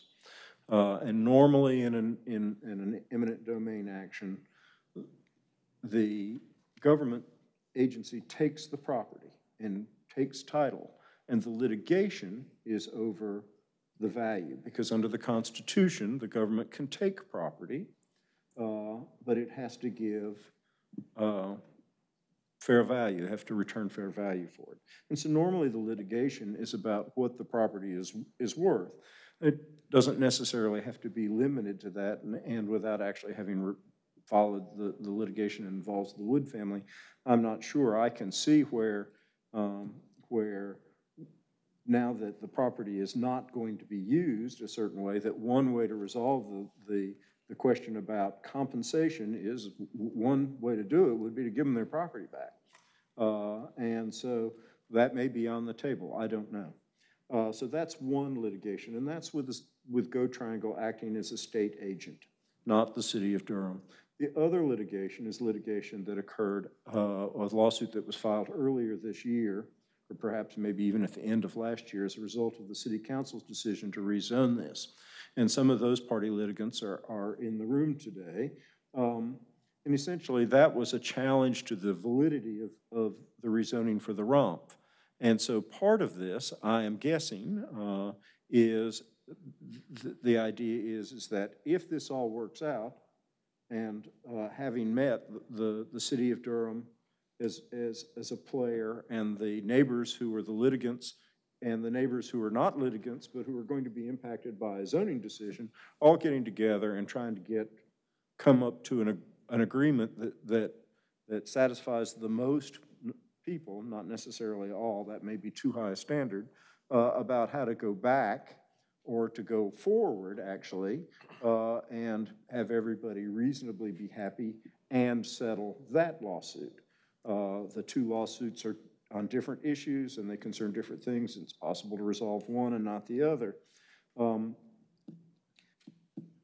people don't own zoning. Public gets to change it. The city gets to change zoning, and they can do it over the owner's objection, and that's allowed. Under the current statutes, the owner of property can commence a rezoning, or the city can do what's called a city-initiated rezoning. This is a city-initiated rezoning. Go Triangle consented, but it didn't have to. The city could have rezoned the property without their consent. But I do think that everybody, to the best of their ability, was trying to get together and saying, if it's not going to be zoned for the romp, what should it be going forward? And this is what it's come up with. Now, having said all of that, my own analysis of this is,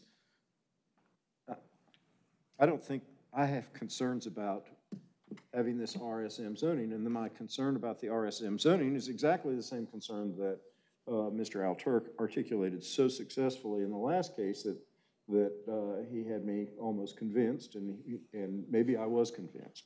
But here it's the same issue, is that without a development plan, we have neighbors who are saying, well, this is so much better than industrial that we're going to go for it. But in a better situation, we would have had a developer who's not the city of Durham or not Go Triangle come along and ask to rezone this property. So the question is RSM the right place for this to be? Because the city of Durham's not going to develop this piece of property.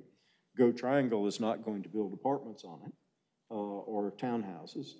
So whatever it's zoned to could just be a holding zone. And if it's going to be if what we're trying to do here is accomplish a holding zone, a springboard for the future development of this piece of property, I wouldn't have chosen RSM. I like the future land use designation because I didn't like the way the land was designated before the romp rezoning, having this little pod of office and commercial in this narrow piece of property up against a major transportation corridor buffer with wetlands and things in the middle. It just didn't seem like a very good arrangement. So I like the movement here, but gosh, if I was going to set this piece of property up so that a developer, somebody who's really going to develop it in a way we want to see it developed with community input and involvement, I wouldn't have chosen RSM, and that's been my problem here. RSM essentially allows the developer under the new designation under the flume, the one that's being proposed, to develop at the top of the density range, and so there is no motivation to ask for a development plan, and without the development plan, there's no further community engagement. And as Mr. Alturk says, this rezoning goes through, nobody's going to call them. You're not going to be invited to the site plan review. And so that worries me, just as it worried Mr. Alturk in the last case, it worries me in this case, but I've heard the neighbors. Just as we heard the neighbors in the last case, I'm going to vote for this, not because I think it's perfect, but I do think what I see in it that I like and admire is the city keeping its word, initiating, in other words, taking on the considerable cost of the correction of this. It costs a lot of money to apply for and get a rezoning. So the city has done all of that. None of these other people, not even Go Triangle, is burdened with that cost. It was a collaborative process. It may have been imperfect. Not everybody evidently was at that meeting, but a lot of people were. This is, as the one gentleman said, this is a lot better. It may not be perfect. That cliche that I don't like to use, but in this instance, if I voted for the last one, I'm going to vote for this one. I do think that in the end, it's going to be a lot better situation. It's not, you know, if they had called me first, it wouldn't necessarily have been my advice to do it exactly this way, but nobody did, so that's the way it goes. Thank you, Commissioner Miller. Commissioner Durkin? I just wanted to say I'm voting for this, but I feel a little loath to not just put on the record that I'm sorely disappointed that we're in this position and that the light rail is completely taken off the table. I was excited to be a part of that process, and I'm sad that it's not happening, but I am voting for the rezoning. Thanks. Thank you. Other commissioners? Commissioner Baker? I'll second that. I'm disappointed in Duke, and this feels like a funeral a little bit. I think that that was a huge potential for Durham, and I'm very proud of the work that Jamie did in getting this site rezoned. I think that it showed great leadership on the part of our city's elected officials, and those who were able to vote in favor of it, I think also showed great leadership. I would also I agree with a lot of things that Commissioner Miller was saying. I do want to push back a little bit on some of them because I don't think that it's necessarily good planning to, on a case-by-case basis, sort of have neighbors be able to dictate whatever they want on a particular property. I think that they need to have a position where they have a voice in community planning, and they're contributing to small area plans and neighborhood plans, and looking at it more holistically, more comprehensively. And then they do have some sort of say on a local level when there is some sort of rezoning or something else. But I think the most democratic way to carry out good planning is when you really get to know what's going to be on the property early on. And I think that's also just a fair balance between whatever applicant there is who's going to be pursuing development on the property and balancing that with the desire of the greater community as well as the neighborhood that it might be adjacent to. And also, you know, this is on an industrial site. It's going to remain an industrial site. It's directly adjacent to a heavily industrial use, which is a freeway. You know, typically the people who end up living next to a freeway are people who can't afford to live somewhere else.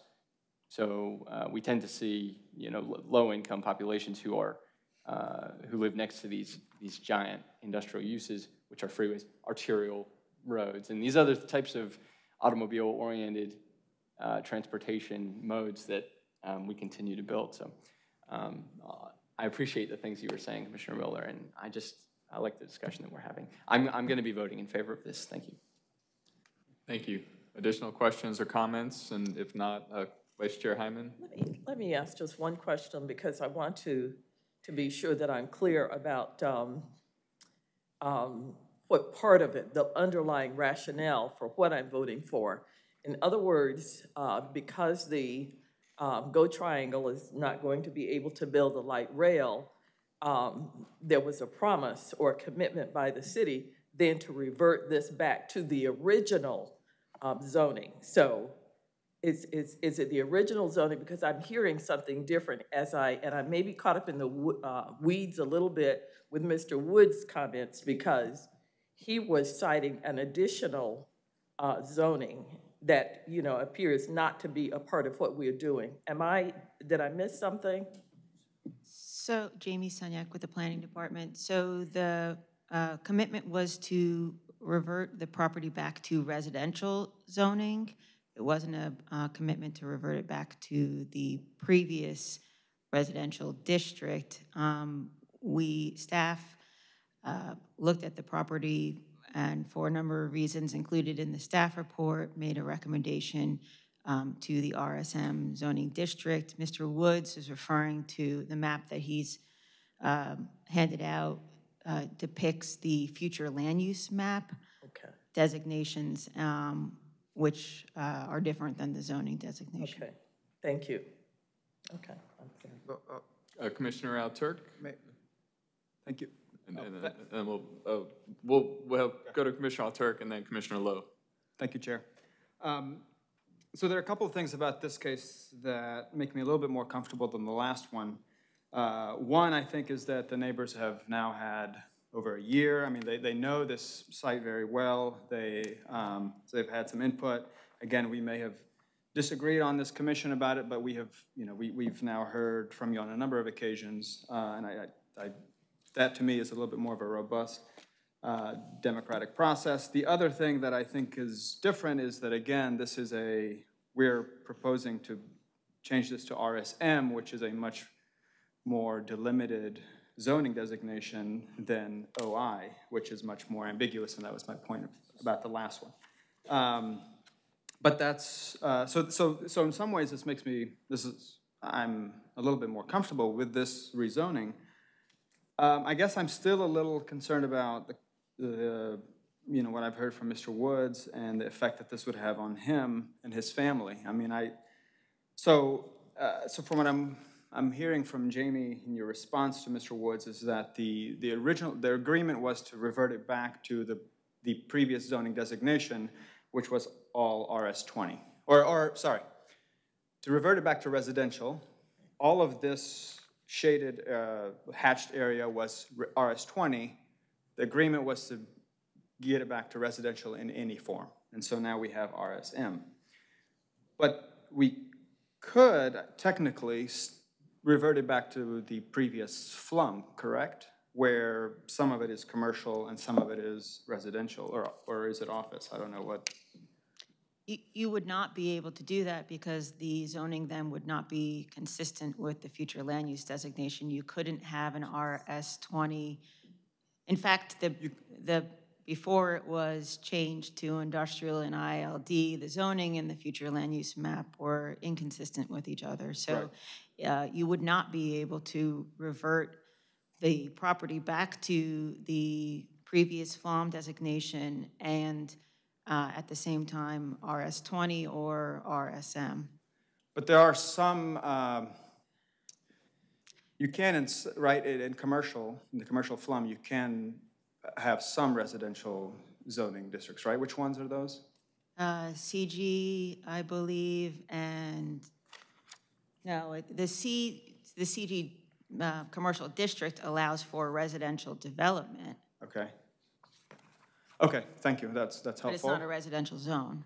Right, okay. So I would like to ask Mr. Woods again, or if you wouldn't mind coming up. I guess I am curious why you would like the future land use map to be commercial for these two parcels that you're talking about, 4815 and 4825. Thank you. And I appreciate that question because I want to make sure everybody's clear. We wanted that because, as I mentioned before, the ownership of the property hasn't been resolved. We asked for the return of the property since it wasn't used for the intent.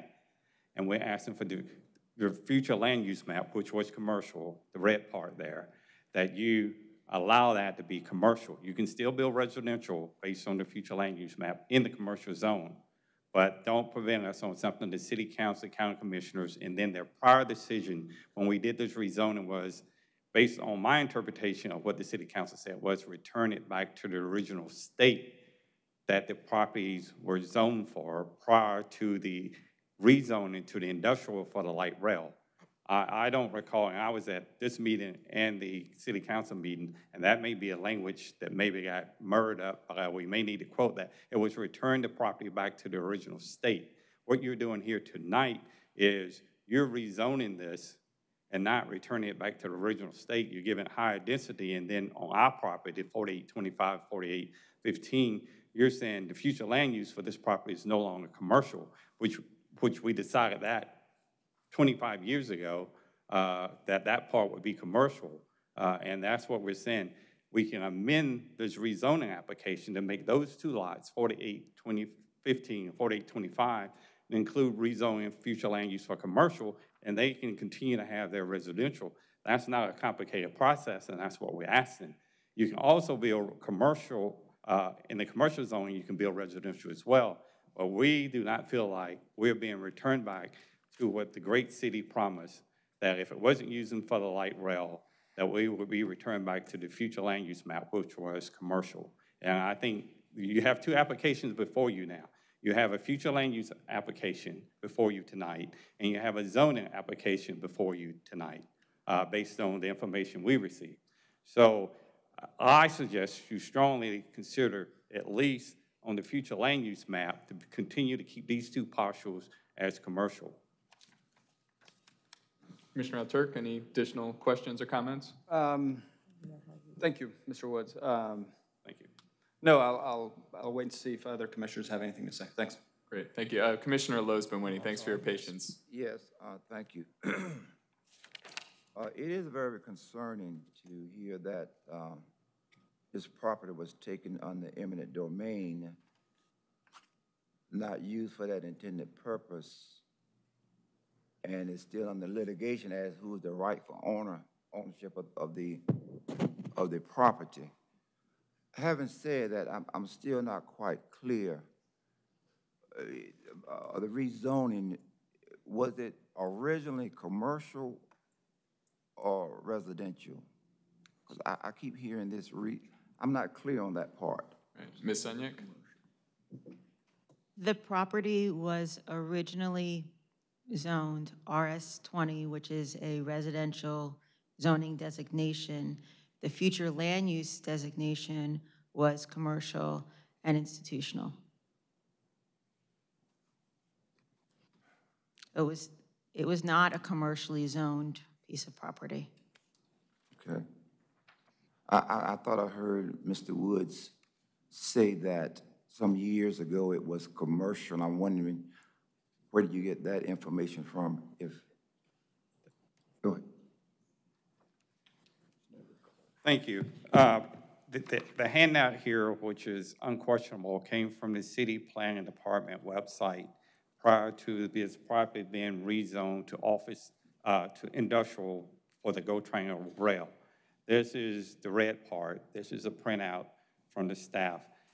And just to make clear, I'm not trying to ambush the staff. I have talked with her over the phone, and I have talked to the rest of the neighbors in regards to making this commercial future land use back to the original state, but nobody has given me any explanation on why that would not be feasible here at this hearing.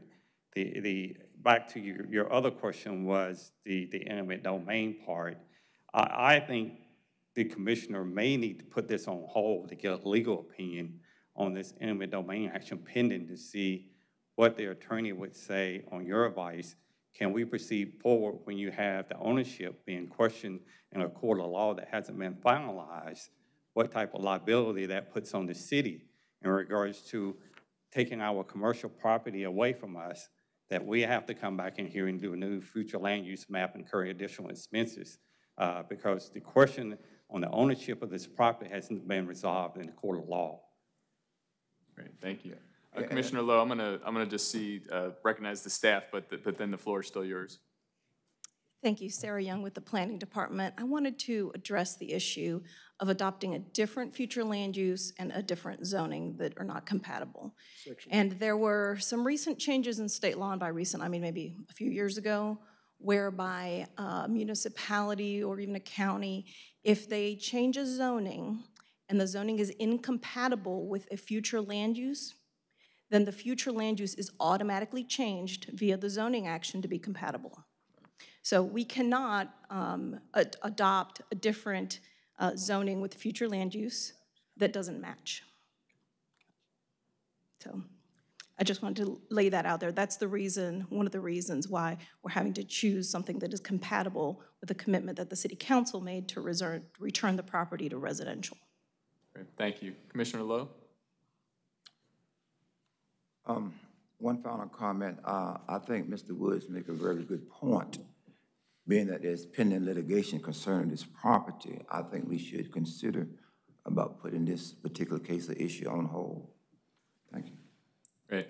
I will note for the commission, we can, as we knew with expanding housing choices, right? This is our first cycle. We have the ability to continue this for 2 additional cycles if we would like. I'm personally ready to vote this evening. I'm not convinced that the legal action would be finished by the time we'd have to vote on it anyway, number one. And number two, it sounds like, again, I'd like to ask the staff, am I correct in hearing you that the legal action that you've referenced isn't tied to this zoning decision that's in front of us this evening? Is that correct? So, correct. This is Grace Smith again. And I'll be clear, There's right? two different legal actions going on, and the one with the ownership issue is a separate legal action, and then we have one about the zoning. Right. And this particular case is tracking forward, and hopefully will be would hopefully get to City Council and be acted on while the zoning action is still in a state of enforcement. But I can't speak to the other case. I don't know how far along it is tracking, the ownership issue. Right, but the ownership issue, and I stated my question inartfully, so thank you for pointing out the two cases.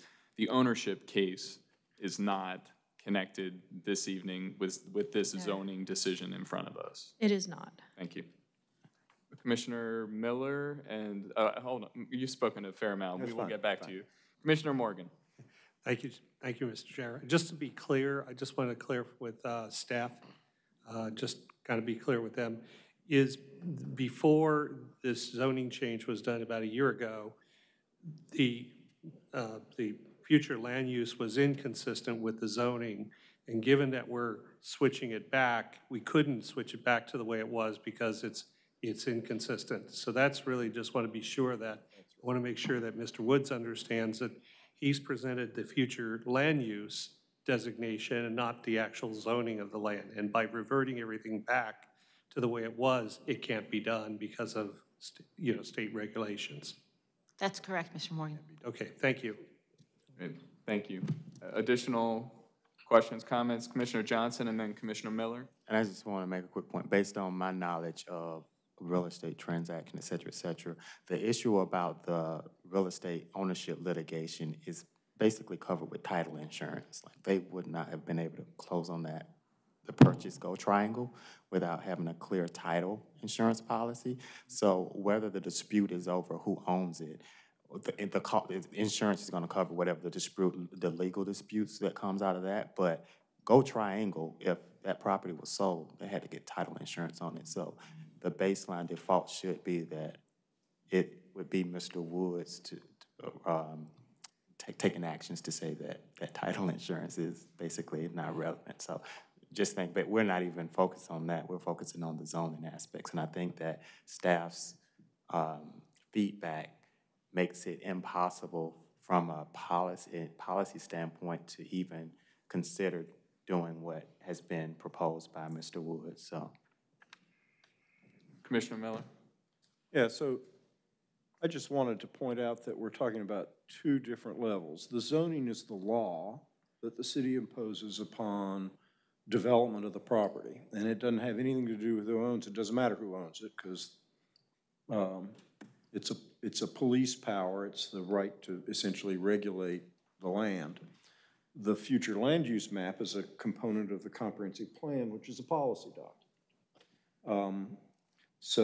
And it is true that before this property was zoned for the ROMF, the policy that said, moving forward, if at some point in the future, somebody wants to rezone this property away from RS20, it would have to be zoned in a way that was consistent with either one of the commercial designations for the Woods property, or if we were in the portion of this parcel that was future land use office, that it would have to be a zoning that was consistent with the office policy. And we have in the zoning side, the UDO, which is the law, we have a graduated scale with a lot of steps in it.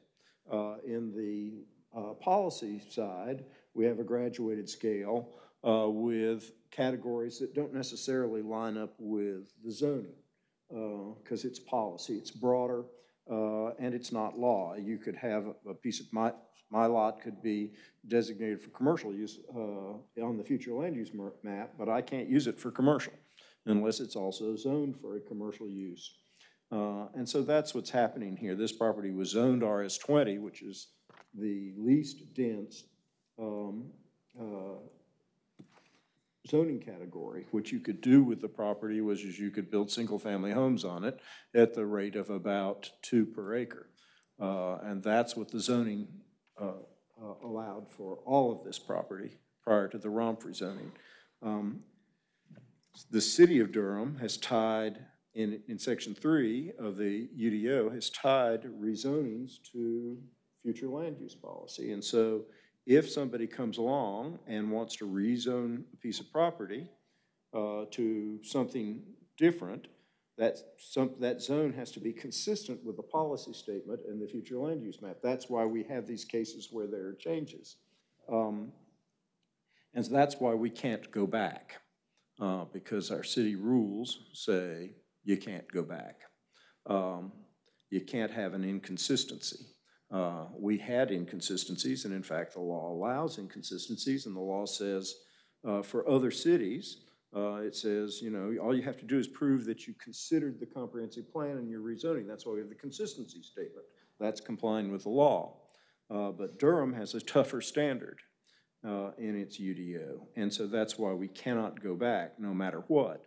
The question is, I suppose, and a different agreement would be is that for part of this property, we would rezone it residential, and we would change the comprehensive plan future land use map category to a consistent residential category. And then we could say for this other piece of property, for the Woods property, we're going to designate that future land use commercial and rezone it commercial, which would not be going back in either instance to exactly where we were.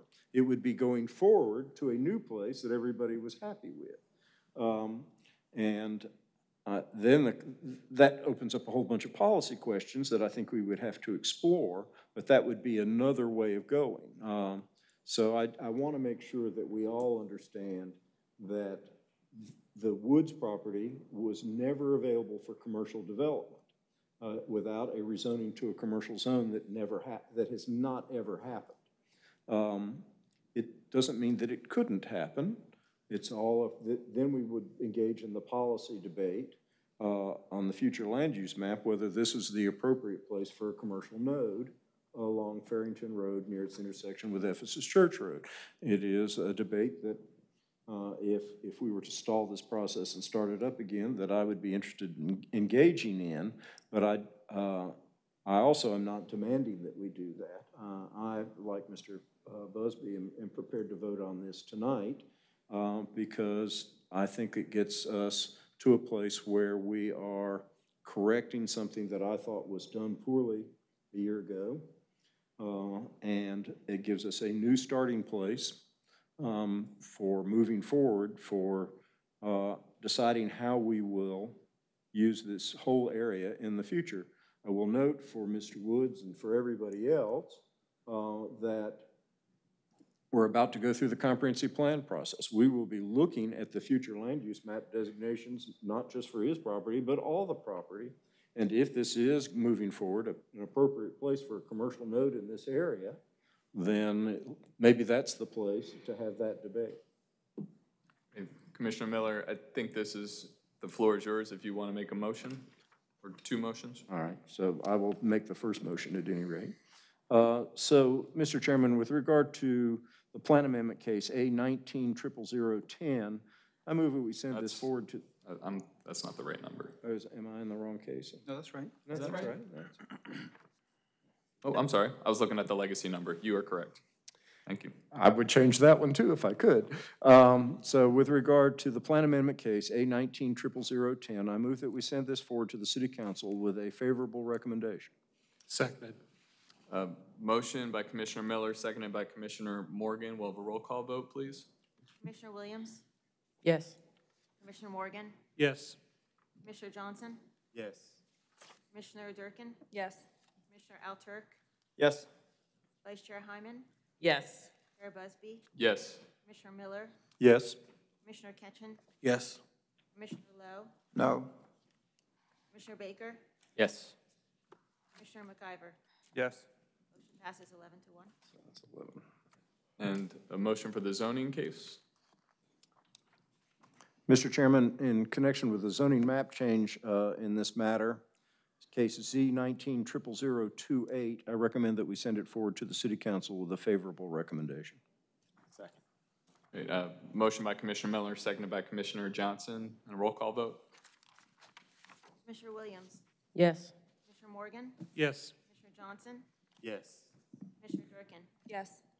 Commissioner Alturk? Yes. Vice Chair Hyman? Yes. Chair Busby? Yes. Commissioner Miller? Yes. Commissioner Ketchen? Yes. Commissioner Lowe? Yes. Commissioner Baker? Yes. And Commissioner McIver? Yes. Voted yes. Motion passes 12 to 0. Great. Thank you all for your time. As we move to our next case, this is the Chalk Level Road case Z1900007. I want to recognize Commissioner McIver. Yes. I'd like to be recused from this case because of a professional conflict of interest with the applicant. Great. We have a motion to recuse the commissioner. So moved. So moved. So moved by Commissioner Alturk, seconded by Commissioner Morgan? Yes. Thank you. All of those in favor, please say aye. Aye. Aye. Any opposed? Thank you. We'll let you know when you come back. So we'll start with the staff report.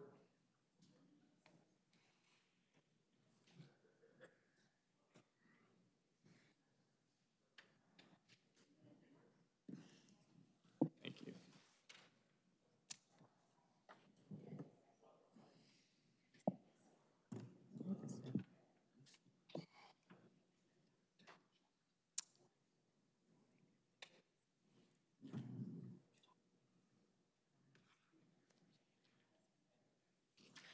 Good evening, Jamie Sunyak with the Planning Department. I'll be presenting case number Z1900007. This is Chalk Level Road. Subsequent to the July 9th, 2019 Planning Commission meeting, the applicant proffered the following text and design commitments, which have been reviewed by staff and have been deemed legal, enforceable, and consistent with policy recommendations. There may be some modifications to the text commitments that were included in your staff report, but I'll just go through these here. Text commitments include townhouses will be the permitted building type. The maximum building height will be limited to 35 feet. The maximum unit count shall not exceed 97 units. Staff also received the following additional text and graphic commitments that have been reviewed and accepted. Entrance number 2 will be a public access, and it shall end in a cul-de-sac and serve a maximum of 20 units. A graphic commitment including the buffer width along the western property line may be modified as per UDO section 9.45F. And general note, per the UDO section 12.24, a maximum of 90 units shall be served from any single point of access. And then finally, a minimum of 80% of the townhouses will have habitable square footage that will not exceed 1,500 square feet. It should be noted that the text commitment regarding the sidewalk improvements along adjacent PIDs 126011 and 126012 have been removed. It is my understanding that the applicant has all intentions of constructing a sidewalk in these locations in order to provide connectivity, but between now and the City Council meeting, the applicant will work with staff to better hatch out the language that was previously included with respect to timing mechanisms, locations, and parties responsible. Staff determines that these requests, or the request is consistent with the comprehensive plan and other policies and ordinances, and I will be happy to answer any questions that you have. Thank you. So we'll open the public hearing. We have 2 individuals signed up both in favor, Robert Shunk and Keith Greenwood. Good evening, Chairman Busby and fellow commissioners. My name is Robert Shunk. I reside here in Durham at 2627 University Drive in the Rockwood community. Thanks, Jamie, for covering a lot of the points. To kind of go back a little bit, we heard July 9th. We left that hearing with a strong statement to go back to the neighbors, listen to them, give them some concrete plans.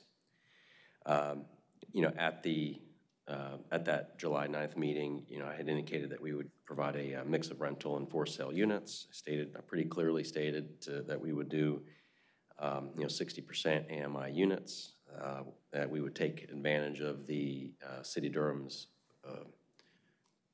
affordable housing density bonus, with an effort to increase the density to maybe 150 or, 175 units by using that at the site plan stage. That was something that, throughout the whole zoning we were committed to.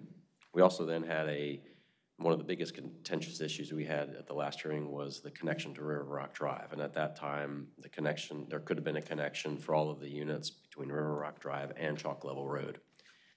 We've got three of the residents here from the adjacent Laurel Meadows resident, that shared their thoughts at that hearing and then also when we met. So having a resounding voice, hearing a resounding voice from you all to go back and work with the neighbors, we did do that. First off, we met with Mr. Greenwood, our developer, our client, to determine what approach he wanted to go through.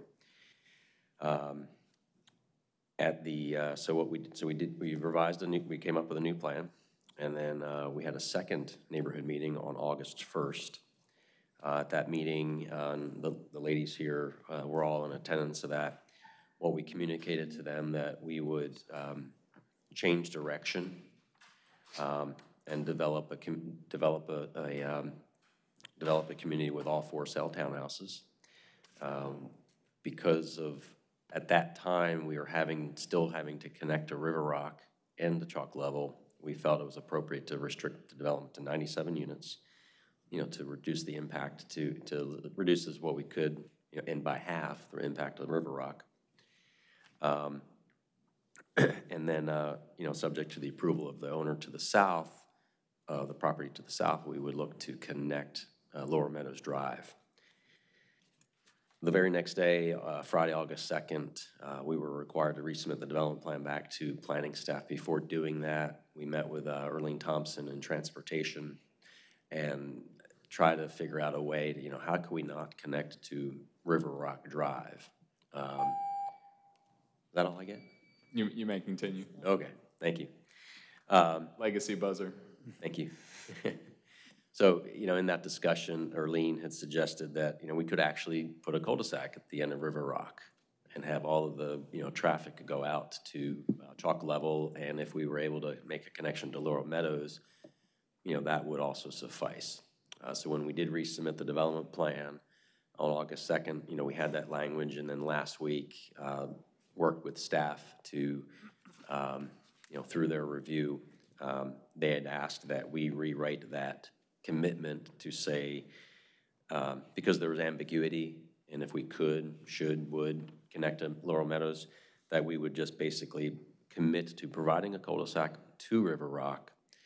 And along with that, we would commit to a maximum of 20 units on that. So the important part there is that as the case was previously presented, you would have had a through street between Chalk Level and River Rock, potentially down to Lower Meadows, and that anybody that wanted to get out to Stadium Drive could have gone through there. So you might have had 100, the 97 or plus units going through River Rock, which I contend was it would have been unfortunate. So I think we've made a big effort to reduce that, number of units that would be served by Lower Meadows. So, this plan, up to 20 units would access Lower Meadows and River Rock community. 77 would go out to Chalk Level. Let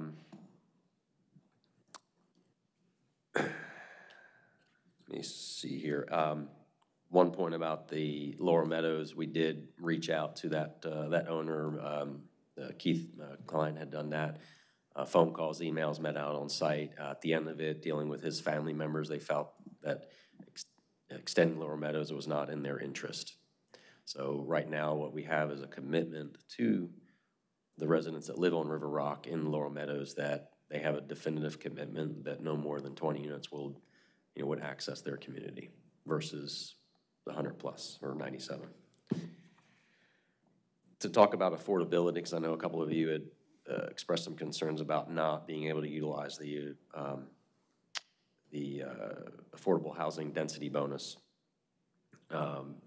What my client also did was looked at what the comparables were, in the area. through his research within a 2-mile radius, what they found was that for 3-bedroom townhouses that range from 1,300 to 1,600 square feet, those homes sold for a range of $160,000 to $212,000. Understanding that a developer cannot price himself out of a market, he'll need to build townhomes within that price range. He can't go in there and build 250, and because it's not comparable to what's there. So the understanding is that we'll be building at or below the $200,000 mark.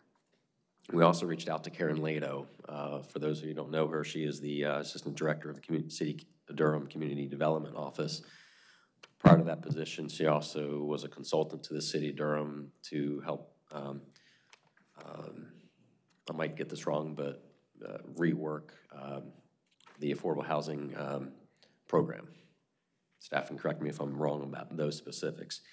So we shared our math with Ms. Lado, and she replied that, what we're proposing, the proposed sales prices for the units, I'm going to read this here from her email, proposed sale prices for the units is still well within what would be affordable for the household at 80% AMI.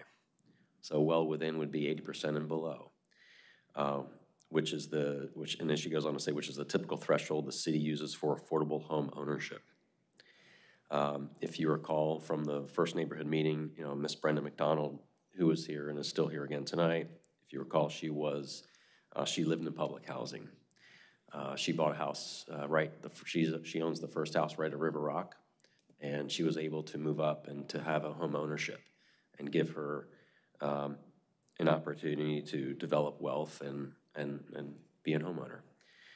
We think that as this project is currently proposed, this community will allow other people that might be in the adjacent apartment developments, also in public housing, to also move up and afford, what we're considering entry-level affordable community, to build wealth. Okay. And a lot of this discussions we've had over the last month really, at the neighborhood meeting, they were certainly happy we, modified to this for sale units. The one sticking point was still this connection to Laurel Meadows, to River Rock. We feel like we've made a strong commitment to reduce that, or to reduce that connection by cul-de-sacing it and limiting the units out there. The other thing Karen mentioned is that I understand staff will be bringing to City Council in the coming weeks a modification to the density bonus program, to where changing that program from 60% AMI to 80% AMI. Part of me at this point, and things have just happened over a cycle of this, is it'd be nice to not have this project limited to 97 units, but to be able to take advantage of that, of that program. But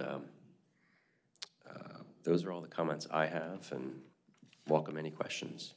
Great, thank you. We may have questions after the public hearing. Sure we will. Mr. Greenwood? Thank you. Is there anyone else who'd like to speak during the public hearing? Yeah, we want to hear from you. We would welcome anyone who'd like to speak. If you can just come up, give us your name, your address, and your remarks. Sure looks like you. Hi, my name is Tammy Yancey, and I'm at 2209 Elk River Drive. So River Rock is here, Elk River Drive is here.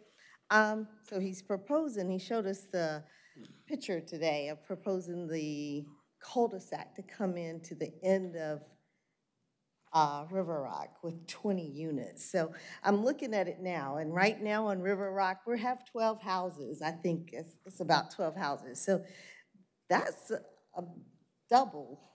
What you're putting out there is double of what we have out there now. So to me, I feel that the traffic is going to be still heavy throughway from, the new development through Elk River Drive. So I'm still not for it. I do oppose it. You did ask in a meeting before, what can we do for you? And I said oppose it, and you said okay, but then I guess that wasn't an option after all. So I just, I just do not want the connection to development, to our development, so if all possible. Thank you. And anyone else that would like to speak during the public hearing period? Mr. Shunk, if you still have additional time if you would like to make any final remarks, then we'll have you come. Yeah, to respond to her comment, I think we would be willing to reduce that down to 10 units to that connection on the cul-de-sac instead of 20. There are, when I counted the GIS, it looks like there's about 19 or 20 homes that are on Elk River and River Rock Drive combined that then go out to Stadium Drive. But we would be willing to reduce that down to 10 units to reduce that burden. Great, thank you very much. Ma'am, you may join us if you'd like to speak.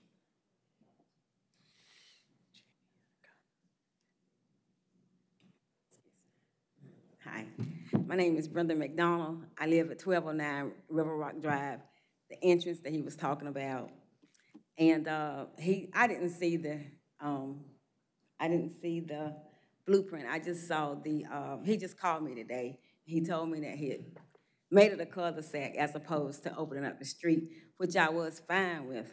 But he said he was putting 20, but I said he just reduced it to 10.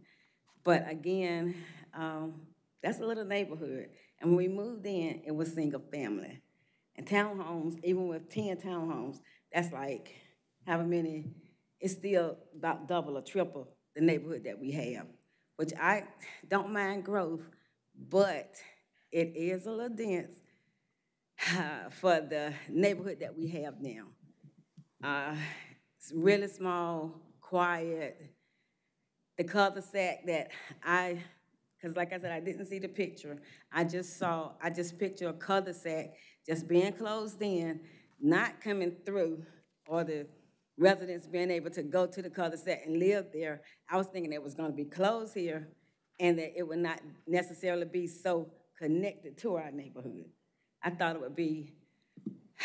our neighborhood would end here and then the next neighborhood begin there on the opposite side, opposite street coming in that way. And he did ask us, he said, if you don't want it, you won't get it. And we said then, we don't want it. But, it is what it is. So, thank you. Thank you. Anyone else who'd like to speak?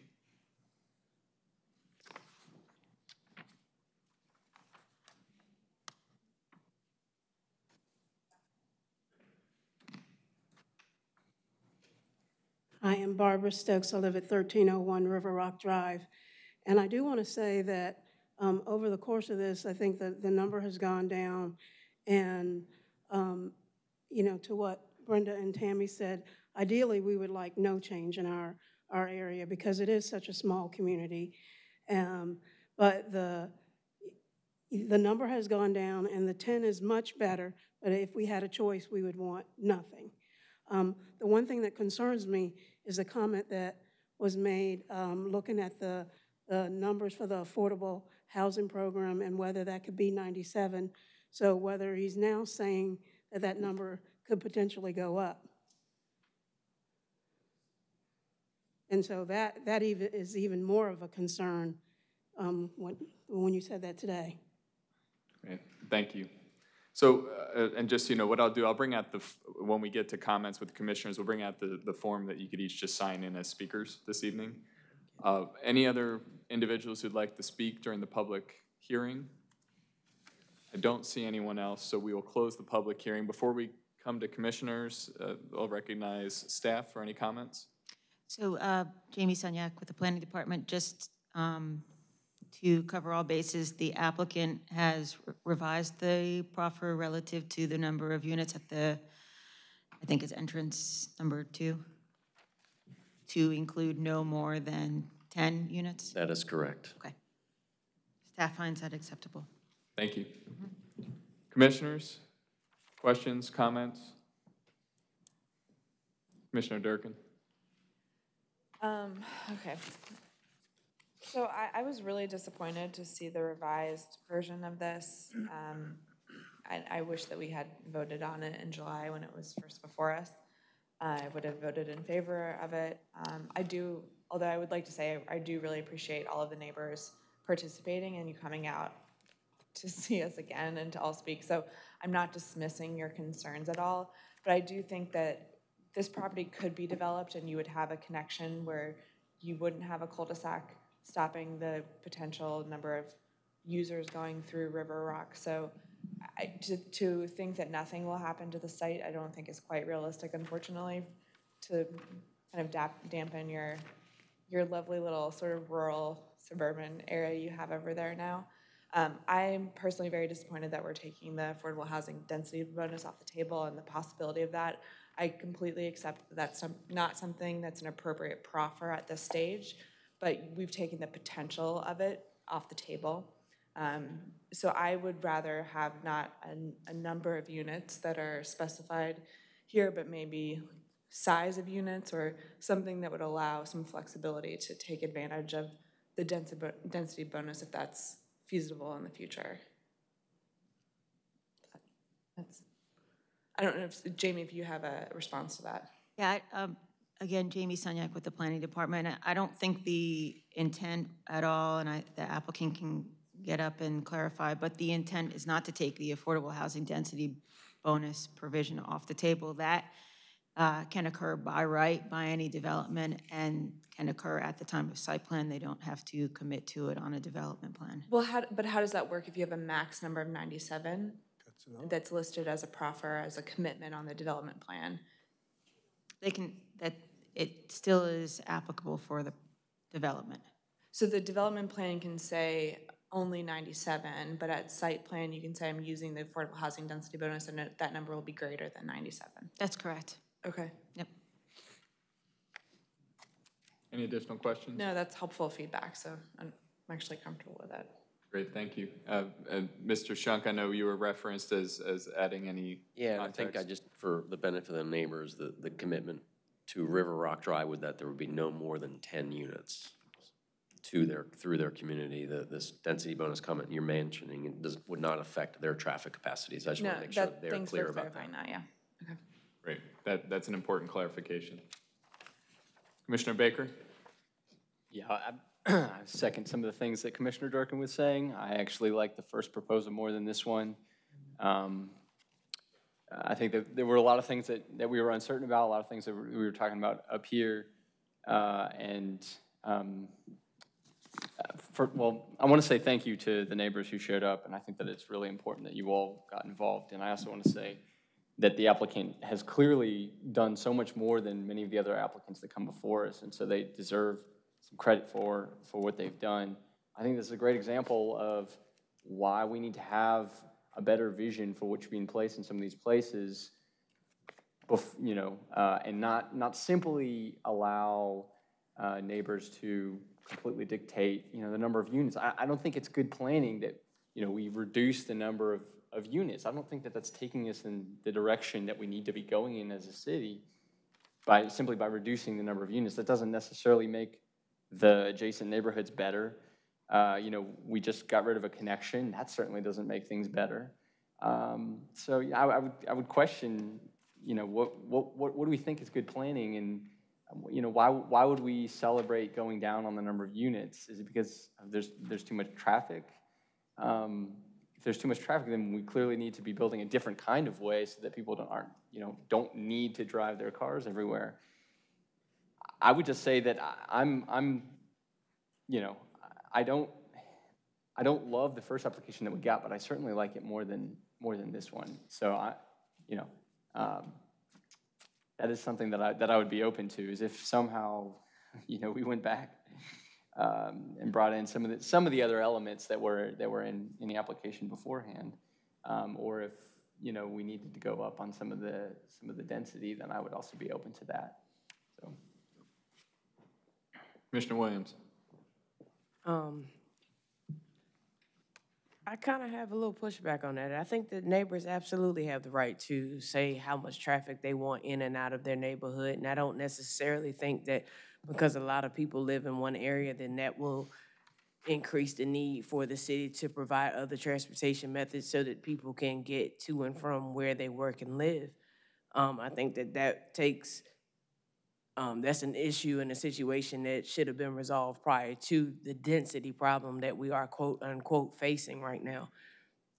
But I definitely understand the need to protect neighborhoods in terms of people who live there and want to remain in a functional neighborhood without having to worry about a certain number of cars passing up and down the street. I say that being from Durham and growing up in a neighborhood where we didn't have flow-through traffic, and our neighborhood has since been annexed to add a neighborhood where people drive through there constantly. So the end result of that now is speed bumps on what was a quiet street.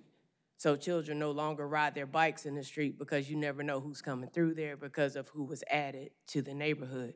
So I definitely understand, and I understand Chalk Level in that area very well. I understand that it is a very heavily traveled area already. So I don't know unless we're going to reduce bus travel times from that area, because I don't see light rail coming into that area where you don't have to wait an hour to catch the bus to even get to Duke Regional, which is still 15 to 20 minutes from Chalk Level. I think that there's definitely ways that we can preserve certain things, and I definitely still feel like people, if they are concerned and they have a voice and they have the things in place to reduce the impact of what is being developed, and a developer that's willing to listen to the community and go back to the drawing board and address the concerns, then I think that that should happen. I think that we can't just make a broad blanket on what it is that we feel like should or should not be done because we don't live in these neighborhoods. We live in a position where we're looking at these neighborhoods and saying what should and should not happen based off whatever it is our agendas may be or what our thought processes are. But that's why we have a community speaking portion, so that we can hear them and better understand what makes sense in one area does not make sense in another. Thank you. Additional comments? Commissioner Miller? So I agree completely with Commissioner Williams, and I also have to push back.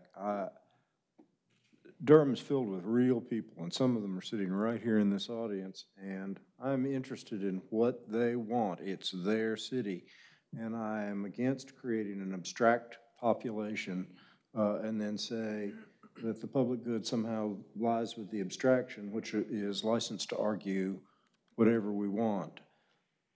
It's the police power. It's for the public welfare. And when the public cares enough to come and say what they want, then I'm listening. It's their community. Just like when it happens near me, it's my community. And I think we all have a say. And I can tell you, after having been a long observer of this process over the last 30 years, that the progression has been constantly pushing people out of the process. The movers and shakers get a bigger voice, and the people for whom these rules are actually meant to act as protection, their role is getting smaller and smaller and smaller. And so, they are more and more alienated. You've heard me say it over and over again. We elaborate the rules now, so it's 1,000 pages. They get 10 days notice. It's a lot to learn if they can learn. It's difficult. Even we don't have perfect control over this, and we guess and we wonder, as we have tonight. Imagine how hard it is for ordinary people who have lives to live in the properties that are regulated by the programs that are created in part here. And I think their interests are paramount. We take care of them first, and we take care of the community first. Is there a balance? Yes, but we can't achieve the balance without their involvement, and so we're not letting them dictate. We're hearing them. It's their community too, and it's their impact. People work hard to have houses. And what I like about this project that I didn't like about the one that was beforehand, we are doing a lot in this city to create what we hope will be affordable rental housing. Affordable rental housing, we've got to have some of it, we do.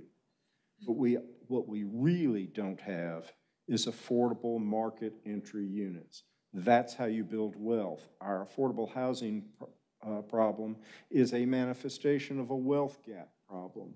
And we can make shelter for people who can't afford housing, but we don't grow wealth for those folks.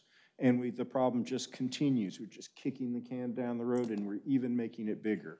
But when ordinary people who work hard can crack into the market and buy their own property and become and start to build family wealth, then that's something that we not only need to protect, and here we need to grow it. And what I like about this project is this developer's commitment to creating entry-level units that will function in the marketplace, and the 80% AMI for units. And I will quite frankly say that he added the square footage commitment in there to make sure that the units would, at my suggestion, to make sure that the units would be small. Because throwing in a commitment to make the units affordable is of dubious enforceability under the way the law is going in this state. But a dimensional unit, like for small units, that's perfectly legitimate. As a matter of fact, the City Council just adopted a 1,200 square foot standard for small houses, small lots is a part of the EHC. And that willingness to make sure that 80% of these units are 1,500 square feet or smaller, in my opinion, is a strong signal to this body and to the larger community that we are going to be creating on this piece of property a class of affordable housing that, in my opinion, we're not attending to. And if we are going to close the wealth gap, and if we are going to address the correlation between the wealth gap and race in Durham, then this is the kind of affordable housing we need to create. Not permanently affordable housing, but housing that allows people to come into the marketplace and grow wealth through growing equity in their own homes. And that interest is an interest that, as long as I sit on this body, I will seek to protect. Now, I heard these neighbors, and I heard that they would prefer to not have this project. Well, that's not going to happen. Some project is going to go on this piece of property. So I'm going to vote for this tonight and send it forward with my thanks to this developer for working with the neighbors, and also, though, keeping an eye on affordability. So this has got my strong support. And I agree with Commission Member Williams that the role of ordinary people in what we do has to always be first, because if it isn't first here, it will be first nowhere. The Planning Commission, that's what we do.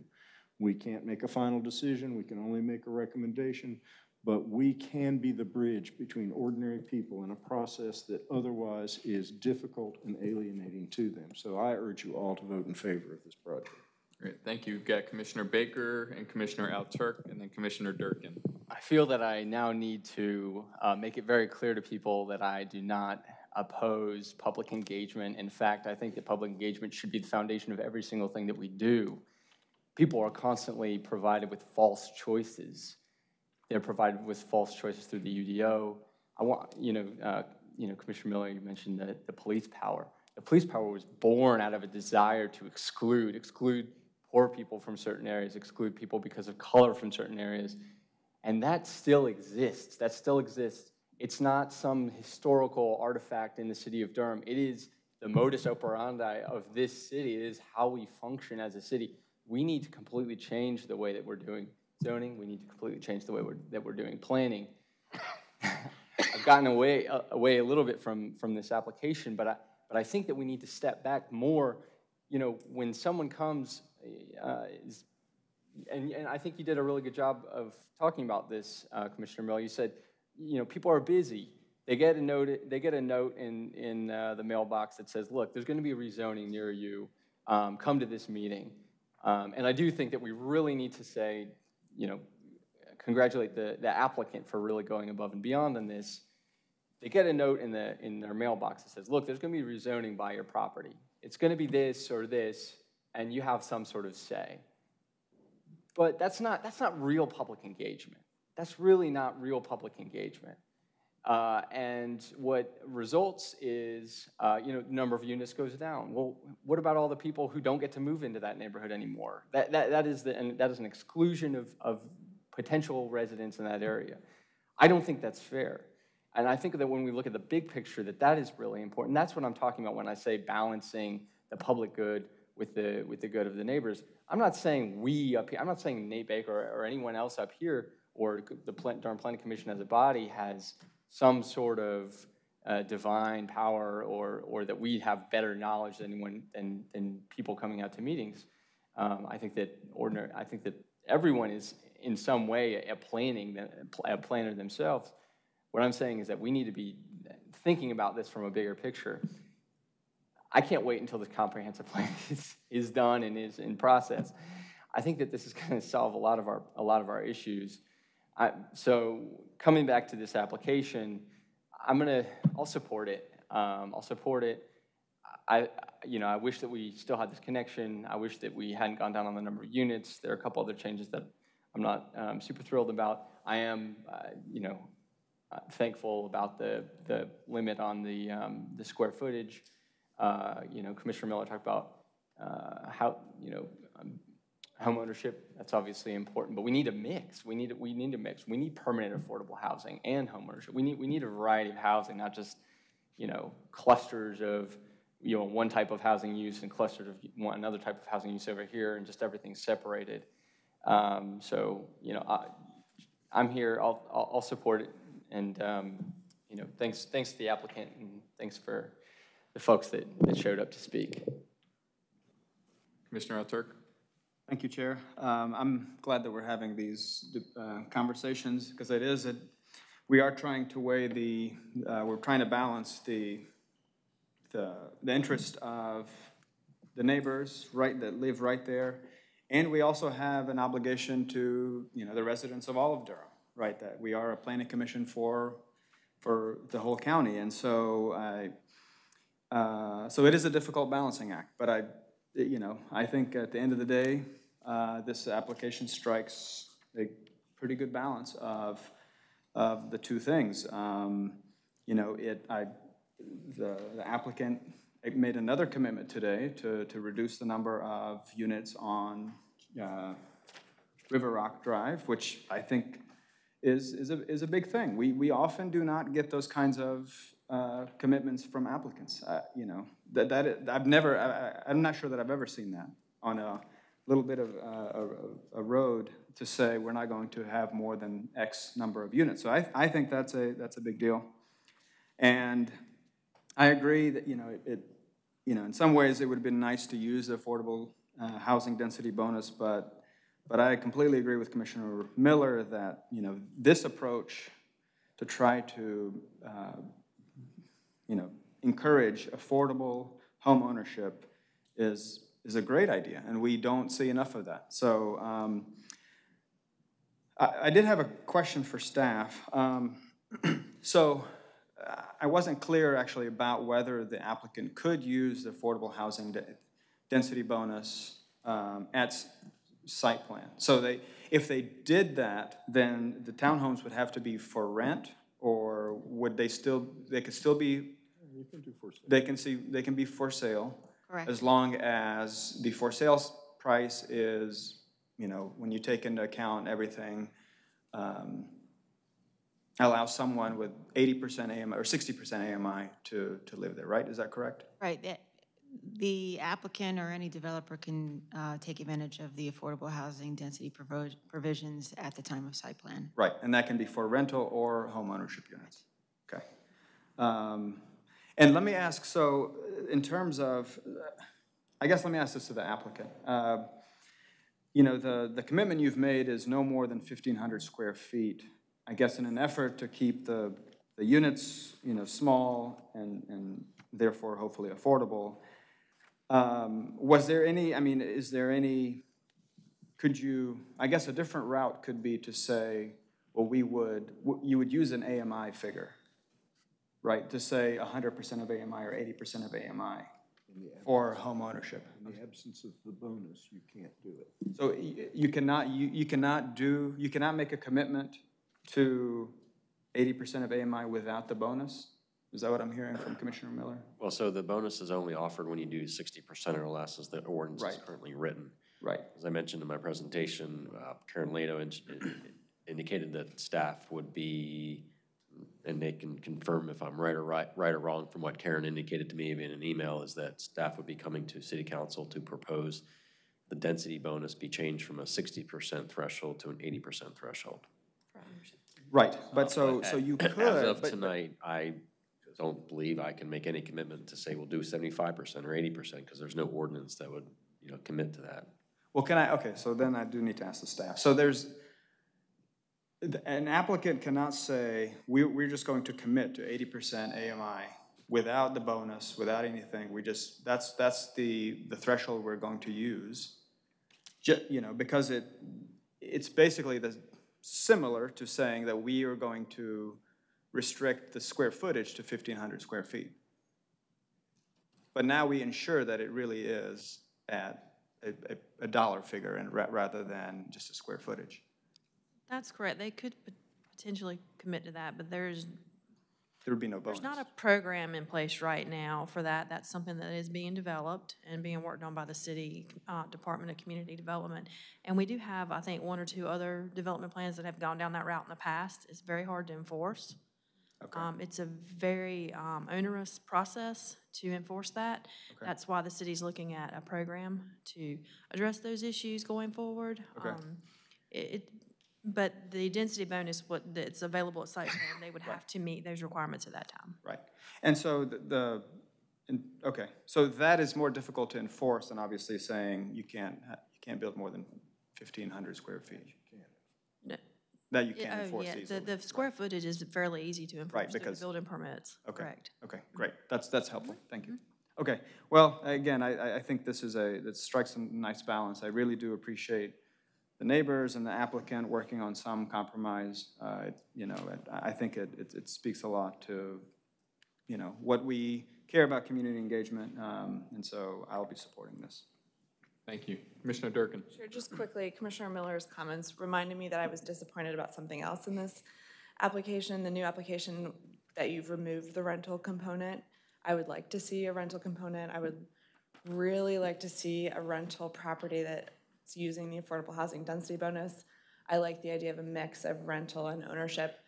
It's not necessarily a question unless you're responding to say that there's a potential for that, but going straight to ownership is just... Well, when we first proposed the development, we were considering rentals. Right. With the pushback of some of the area residents and certainly particularly to the neighbors on River Rock, the community to the left, we made a big effort to, reduce the density.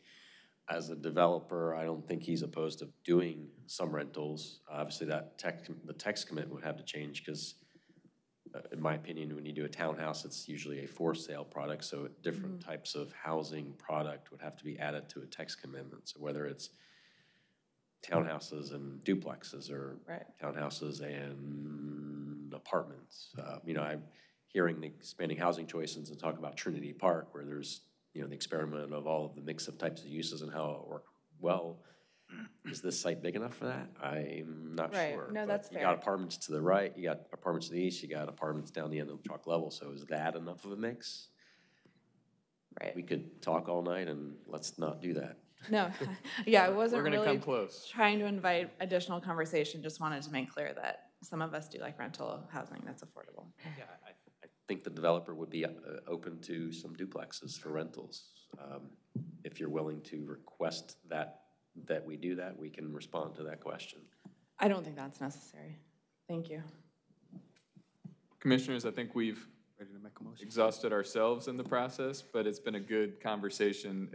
I missed the July meeting, so for me, I watched it, but it's different when you watch it online than when you're here and you get to actually hear the debate and really understand the issues. I'm going to plan to vote for it. Ms. Yancey, Stokes, and McDonald, thank you for coming. And I hear you when you say you still continue to oppose the plan, and it sounds counterintuitive. Part of the reason I'm going to vote for it is because of you, because you have been diligent, and I do believe that something was going to happen here regardless, and I think you have you have stood with your neighbors and made a good case of what you would like to see. I think this is getting much closer to what you're looking for. So I plan to vote for it. And as appropriate, I'll entertain a motion. Mr. Chairman, then, if I may, I move that in case Z1900007, the Chalk Level Road rezoning, that we send it forward to the City Council with a favorable recommendation to include the proffers that were made tonight, which I believe were the square footage limitation on the units, the limitation of 10 units on the cul-de-sac, and there was another one. There was a removal of the sidewalk, right?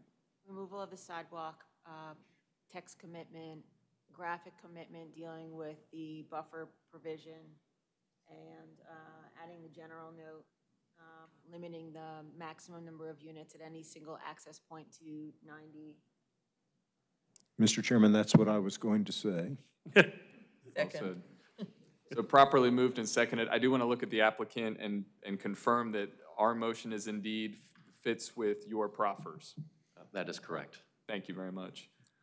So moved by Commissioner Miller, seconded by Vice Chair Hyman for the full motion, including all the proffers, which we'll capture in the minutes, and we will have a roll call vote, please.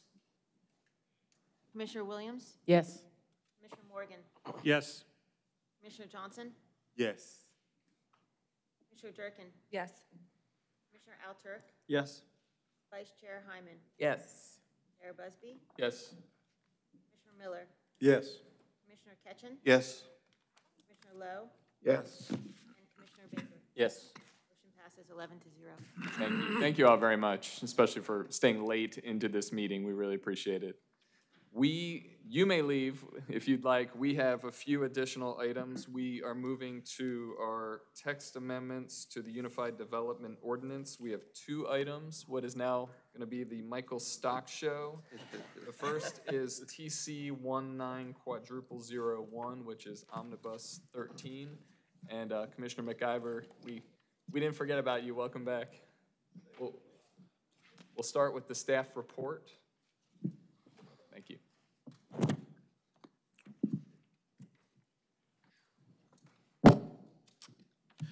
Thank you. Michael Stock with the Planning Department. I'll try to be brief and not reiterate what's in the staff memo. This text amendment, TC1900001, is next annual set of technical and minor policy revisions. Among the various changes in there, you'll find revisions to the Comprehensive Plan Evaluation Assessment Report, or otherwise known as the EAR, limited agricultural permits and domestic chickens. Talk about chickens. The sedimentation erosion control regulations, and we do have Ryan Eves with the county and engineering if we have questions about that, because he is much more knowledgeable about that than I am. Accessory solar installations and expanded sidewalk placement. At your seat, you also have an addendum. This was a late-breaking addendum that we'd like to include with this. It was an accidental deletion through the Patterson Place text amendment. There was an accidental deletion of this parking standard. So we would just like to reinstate that parking standard as part of this omnibus to be considered tonight. The wording is exactly the same except for updated references that are within it. Other than that, I'd be happy to answer any questions. Thank you. Commissioners? I have lots of them, so. We'll start with Commissioner Baker. So page 21. Page 21. There's a table, 12.4.2 sidewalk requirement. Under suburban tier and urban tier, everything is switched from one side to both sides. Without this change, if we built out, hypothetically, we built out the rest of the county, all of the identified streets would only have sidewalk on one side of the street. And with this change, sidewalks will be on both sides of the street. Is that correct? Yes, it is changing the policy and the actual ordinance requirement to start requiring sidewalks on both sides of the street. Which is something that you have brought up in the past, so I knew you would be very excited about that. Yes. Yeah, once or twice. I'm just curious, what was the vetting process to get there? Like, what did you have to go through on, or what did staff have to go through on your end to kind of get that through, get that onto the page here? It was just really discussions among staff and to see if that was something that was a worthwhile at this stage of policy and development, that was a worthwhile change. And it's been something that, although you definitely have brought it to the attention to light, has been discussed over the years, and there's been, mild to lack of support for moving forward with that. It seems that sidewalks are the bane of any developer's existence in terms of, there's always seems to be problems with providing sidewalk. It just seems to always come up, and then we just decided, just now's the time, let's just move forward with requiring sidewalk. I want to, I'm kind of split on this because I want to celebrate this. Essentially, from here until the county is built out, that is doubling the amount of sidewalk on all of these different roads that they're going to be, right? Essentially, any new roads, any development. If there's development on one side and there's already sidewalk on the other side, they wouldn't have to be able to claim that there's already sidewalk on the other side. They would have to build the sidewalk as part of their development. So at no cost to the taxpayer, we can expect to double the amount of sidewalk just by this little change in the table. Increase the cost of housing. No. Commissioner Baker has the floor. Any additional questions or comments? No. I just want to say these small changes that are so unbelievably important for accessibility, for the people who really need to be able to walk to places and get places. And it's a subtle change, and it's things that we need, like small changes like this. We need to understand how important, what is within the realm of possibility of what we can do when we really push things up on the Planning Commission, what we can accomplish. This is literally doubling the amount of sidewalk that there's going to be from here on out, and it's just a small table. So I want to keep that in mind. On the one hand, I want to celebrate it. On the other hand, I want to say it's 2019 and we're just now passing it. And is it enough? What are the next steps that we can take in terms of like what do we want to push now? I think that there are a lot of other opportunities for small changes to be made to the UDO before the comp plan is finished in terms of street trees and connectivity ratio, block lengths.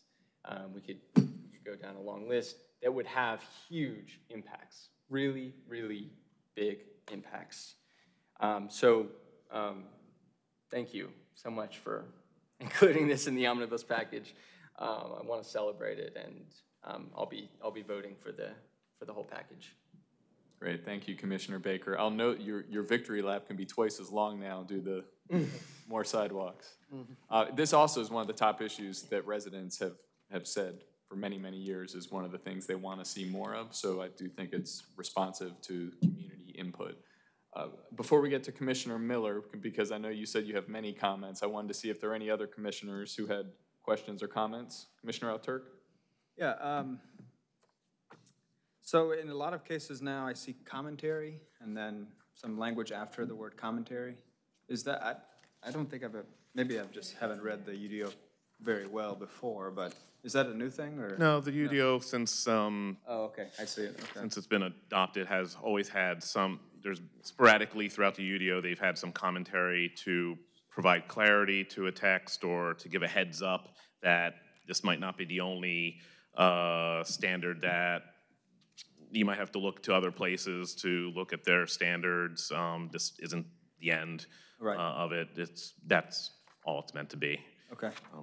Can you just explain the neighborhood meeting, the mailed notice changes? Is it just that now for historic properties and comp plan text amendments, they won't be mailed out? But that's one change, right? Can you? In page 2, I guess the table in page 2 and 3. 3. Oh, yes. That is basically clarifying how the process already works. It used to be email notices to neighborhoods, text amendments. I think the last round of Omnibus, we went from a set distance for neighborhoods to the new public service notification, so anybody can join it and anybody can get all the notifications about anything. So that's really just to clarify and clean up text from that aspect, because it's not really a mailed notice. It's, in the past, it was an email and it was categorized under that, but it's really not a mailed notice. It's really it's the email notification service. So I just don't want to continue the confusion that some people might have on it. Okay, thank you. That's all. And before we get to Commissioner Miller, I was remiss to open the public hearing. I apologize that we jumped to that. So I would like to open the public hearing. We do have two individuals who have both signed up to speak against, and Ellen Pless and Mimi Kessler. I invite you both to offer your remarks. Thank you both for being here a long time. We'll stay as long as you all need us to stay. I'm Ellen Pless, 706 East Forest Hills Boulevard. I've basically got three different points on the Omnibus 13. Number one, I've got a real concern about the emergency declaration clause that's been inserted, allowing the planning director to suspend the UDO. And I don't see clarification in there regarding what circumstances constitute that emergency, how long that emergency might be able to go on for. I don't really see incorporated into that language what this is about. And being a citizen of Durham, I mean, I can understand a law enforcement agency maybe being given emergency powers. I really would request some clarification as to what does it mean when our planning director gets emergency powers to suspend the UDO rules. So that's, so that's the first one.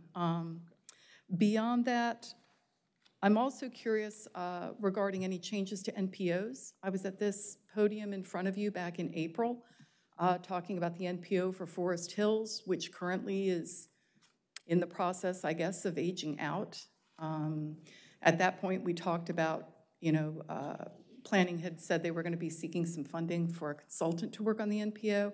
I've since learned from the mayor that apparently council was sort of encouraged by planning to not move forward with that while EHC was in process. So there's been months now where nothing has happened with respect to that, to the best of my knowledge.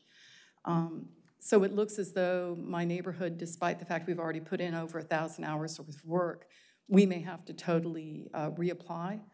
And the NPO really is the only citizen-led tool in our UDO. We've got a UDO that's like 1,600 pages long, and it is the one device that the citizens get to come forward on. And my understanding of some of this language is there are now going to be meetings put in for at the beginning of this that might allow for a certain choreography to take place in terms of who comes forward in what order. So I'd greatly appreciate some discussion about that, because I do feel like my neighborhood's NPO is, I don't see where it's going. And then lastly, I guess, I'm very concerned about the degree to which our city is either overtly choosing or falling by default into a situation where we are governing by text amendment. I think that is a very poor way to govern. Thank you. And Ms. Pless, if I see the emergency waiver section, the MPO section, do you know, and we can get to that later. Yeah, I think that goes into like the public meetings that I believe Mr. Stock was just talking about. The fact, I think that's part of it. There are some changes. You'll notice there are whole pages in there that are being struck out. If you go through and look at the various pages, you'll see immense amounts of language are being removed. Great. And I really encourage before, and I love a sidewalk. I'm a walker. But rather than being excited about that or distracted about chickens, there's some really important stuff in here.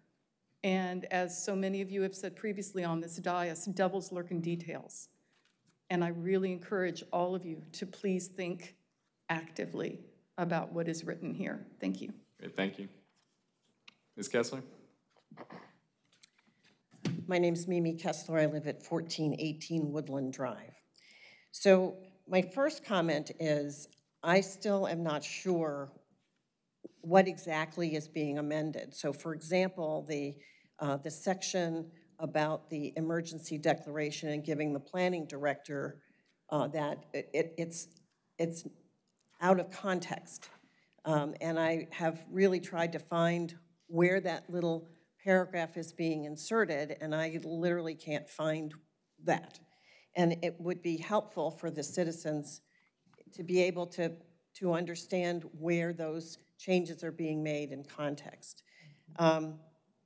So for example, I don't know what happens currently. So I just want you to know I have signed up for the Planning Academy, which I'm hoping I'm going to be a lot smarter than I am today, but I'm not so smart today. So I don't know how it currently works, how, we have emergencies. Who currently says there's an emergency? And why isn't it an elected official versus a management person in the city? What expertise does the planning director have that other people don't have? And what, I also wonder how long the UDO would be suspended and what criteria would we resume the UDO? So that was at the very beginning of the 50-page document. So I also want to reference on page 8 the issue about the mailed notices. And I want to know what applications do not require a mailed notice. On page 28, 12.5.2a, they've struck out rural tier and they've inserted county. Well, I just figured out what the tiers are. So are we going to go by tiers or are we going to go by county and city? And then on 39, it's about sedimentation and erosion control, enforcement and penalties. And all of that has been struck, and it references a state ordinance, which I don't know. So I feel like a lot of changes are being made, and it's all on the cover of darkness and out of context, and this is as unacceptable to me as EHC was. Thank you. Thank you. Is there anyone else who'd like to speak while we have the public hearing open? So don't see anyone else. We will close the public hearing. Commissioner Miller, we'll come to you. So on our page 1, and I fear that the document that the speakers were referring to actually has got different pages than ours does. That happens from time to time. But at any rate, on page 1,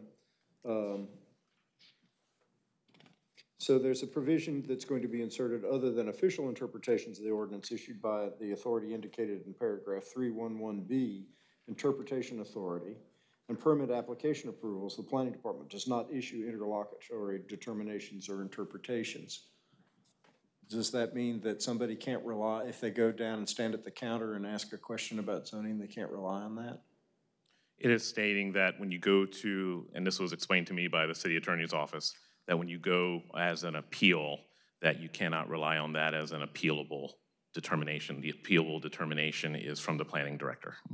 Okay, so this relates to your ability to appeal from something that, say, Jacob said. Correct. All right, I get it.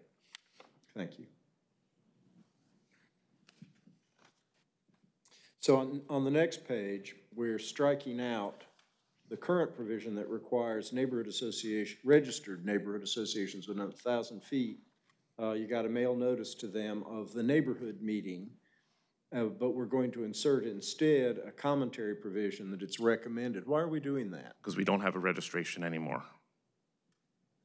We changed that to the public service notification. So we're looking to have consistency. Well, I get that, and it makes sense. But actually, I think our planning department ought to maintain a registry. Our planning department ought to do something affirmative to reach out and connect with people. It's not just an email. I know it's a lot of work to keep the registry and to write people and all of that, and I'm just throwing it out there. I think we need to engage neighborhood groups and what have you much more affirmatively and more effectively than we're doing. And my neighborhood is on the list. It's just raging about how wonderful the zoning program is, and those things are great. But I think this kind of ongoing relationship is what we need to build. We need to build a body of citizen planners. 2 of them are developing themselves right here.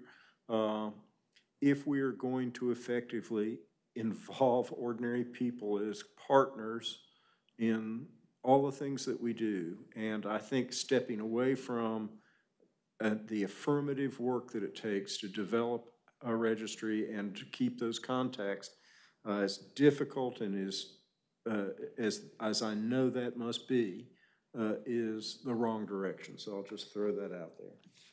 Working through it here.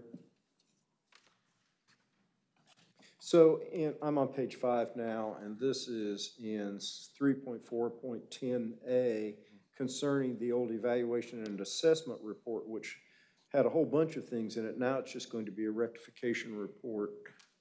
Are we not going to report on these other things anymore?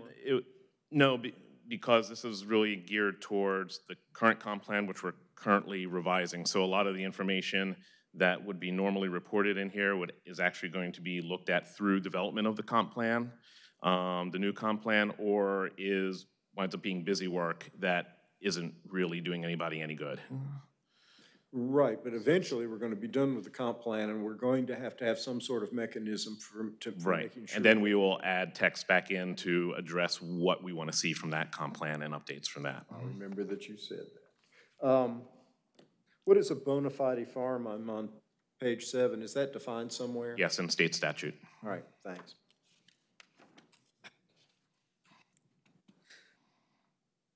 And I take it that we are not going to have COOP standards at all anywhere?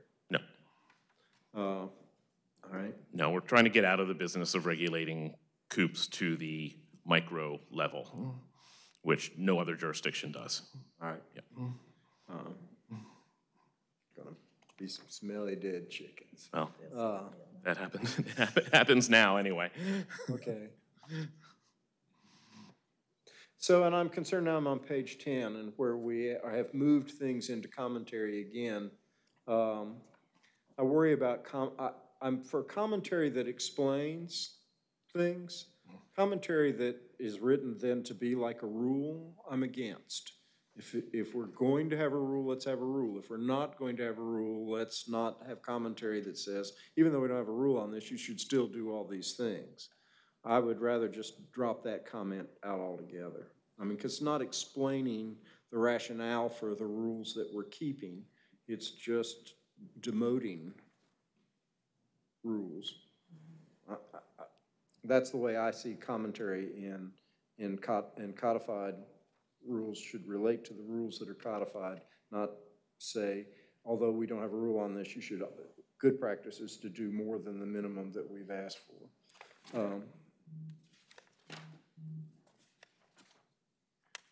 Evidently, I was getting tired, Mr. Chairman. So on page 21, back to the sidewalks, I don't understand why we continue to have a table if the standard is now both sides for all sidewalks except for freeways and expressways. Why can't we just have 2 sentences? We can. Well, we can look at changing it. It's just something that I kept the table and had fun striking out a lot of that table. And then, so on page 23, a legal non-conforming lot can be developed subject to all other applicable ordinance requirements. I'm at the bottom. If the proposed use is a permitted use and in the zoning district, if the lot is not located within a flood hazard area and those other things. Does this kind of just blow off lot and site limits? No, it's saying that we don't. So give me some examples. Help me think this one through. So the current requirement is saying that if you have a non-conforming lot, no matter what, whether if the use is allowed, but you happen to have a non-conforming lot, you have to get a use permit for it. We're saying that you don't have to get a use permit for it. You can go ahead by right and develop on it and not have to go through this extra level of review, but you still have to meet all the other requirements. It's not getting you out of other setback requirements or anything. It's just that you have the right to develop that legal lot of record. And so, and we're talking about legal lots of record as a defined term. And we're not making any more. I hope not. I get it. Thank you. And then on the same page, in 1415A, and we put other governmental action. Clearly you have something in mind. What is the other governmental action that could make a lot non-conforming? Because right now, completion of buildings that have become non-conforming as a result of the passage of this ordinance or other governmental action. Passage of this ordinance is an event that occurred on January 1, 2006, and it's a pretty empirical standard. Now we have this other kind of floating thing that can occur, and it worries me. Yeah, other governmental actions are such like takings for right-of-way that might create a non-conforming lot, or other approvals or so this could fairly dramatically expand the lots that are identified as non-conforming. Could, yes. They would be legal lots of record. Okay, and this is something that I don't get at all. So we're coming up with new definitions of dwelling units. So the old definition of a dwelling unit is dependent upon the building code. The new definition of a dwelling unit will be a single unit providing complete independent living facilities for one or more persons, including permanent provisions for living, sleeping, eating, cooking, and sanitation. I don't know what a single unit is. That is the definition under the building residential code. We're mimicking that definition. Per state law, we have two. I don't have a problem with that. I wish we had, is there somewhere in the UDO that says when we say single unit, we're referring to a building code section unit? Because otherwise, you could create, I suppose, and I'm thinking of the real experience with the Old West Durham thing, where things are being built as dwelling units that are really 3 independent, essentially bedroom, bathroom suites, each with an outside door. And this, I mean, at least those under the current rule have to have a vestigial shared kitchen. Under this, unless single unit means more than I think it does, this, you could actually put a kitchen in each one of these, and you wind up with essentially an apartment building, not a dwelling unit. You wind up with, because I know if we go to 4, then we're a rooming house. But it's like 3 dwelling units are now defined as 1 dwelling unit. And unless this is much more carefully defined under single unit somewhere. That's not the intent, and we can always take a look at that and so please take a look at that. That's the thing that upset me the most in this, because I'm in a community I'll also double check having those built. Yes, I understand. I'll double check to make sure we haven't left off a word or something from this. Thank you very, very much. Sure. If there's a cross-reference into the building code or something like that keeps it from being essentially a motel becomes a dwelling unit. Absolutely. That actually may, yeah. So, and then I'll throw out, we did throw out all the sedimentation and erosion control rules, but we added in all the new ones. They're back. You just didn't read far enough. They all come back. So, and that's because these are closely, I'm assuming, very closely tied to state statute, and so consequently, every time they change the statute, we have to throw out the baby and the bathwater and birth a new baby and run a new tub. Pardon me, that was awkward. But I was trapped. I had started. No, you're fine.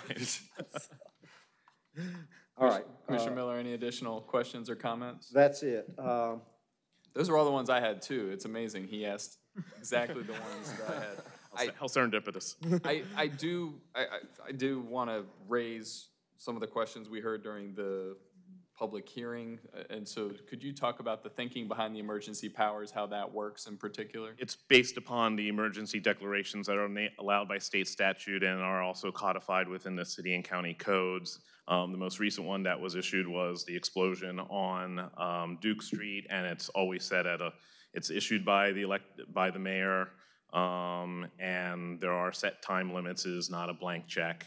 That language was crafted by the city attorney's office. Be happy to go back to the city's attorney's office and relook at it and make sure we're not creating some sort of loophole, but pretty much it's so, and pretty set. this whole idea is founded in state law so that zoning rules don't get in the way of our ability to cope with real emergencies.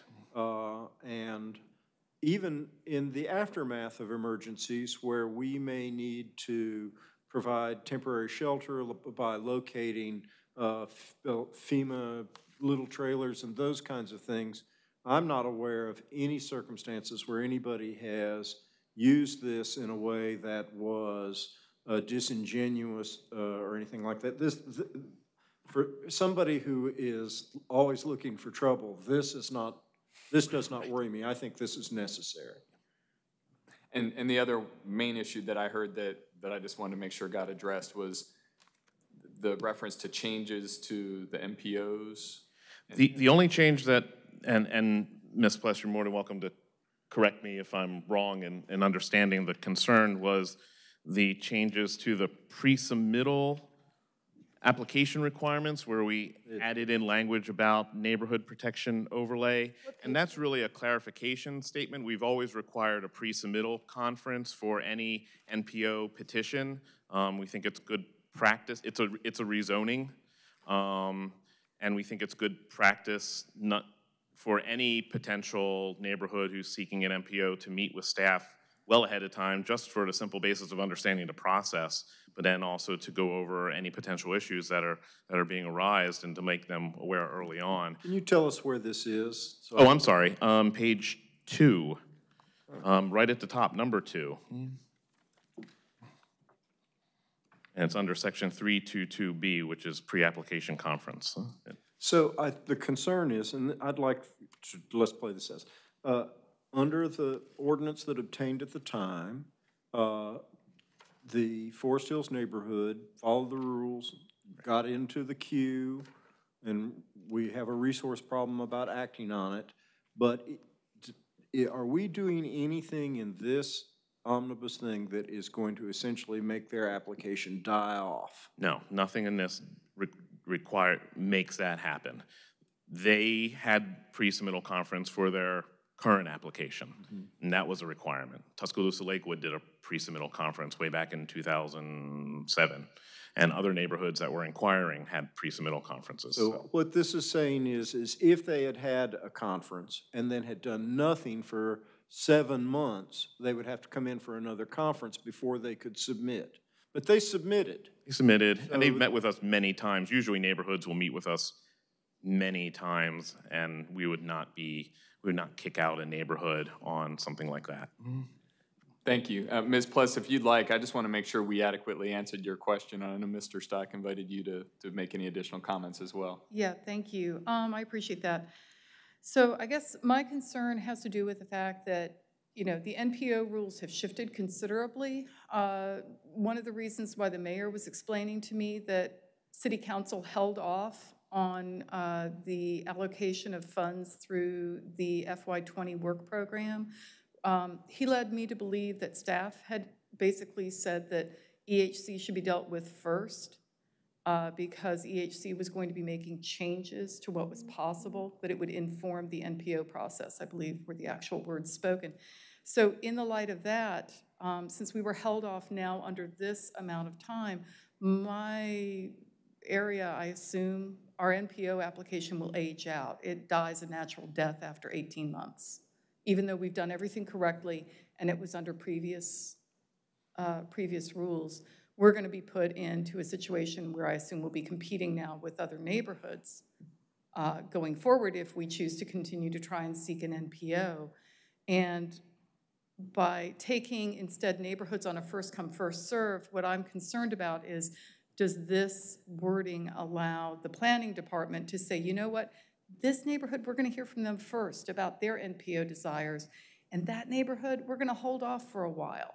I'm just wondering, is this a choreography? Could it become a choreography device? I don't see how it could. It's just stating what's already required about a pre-submittal application.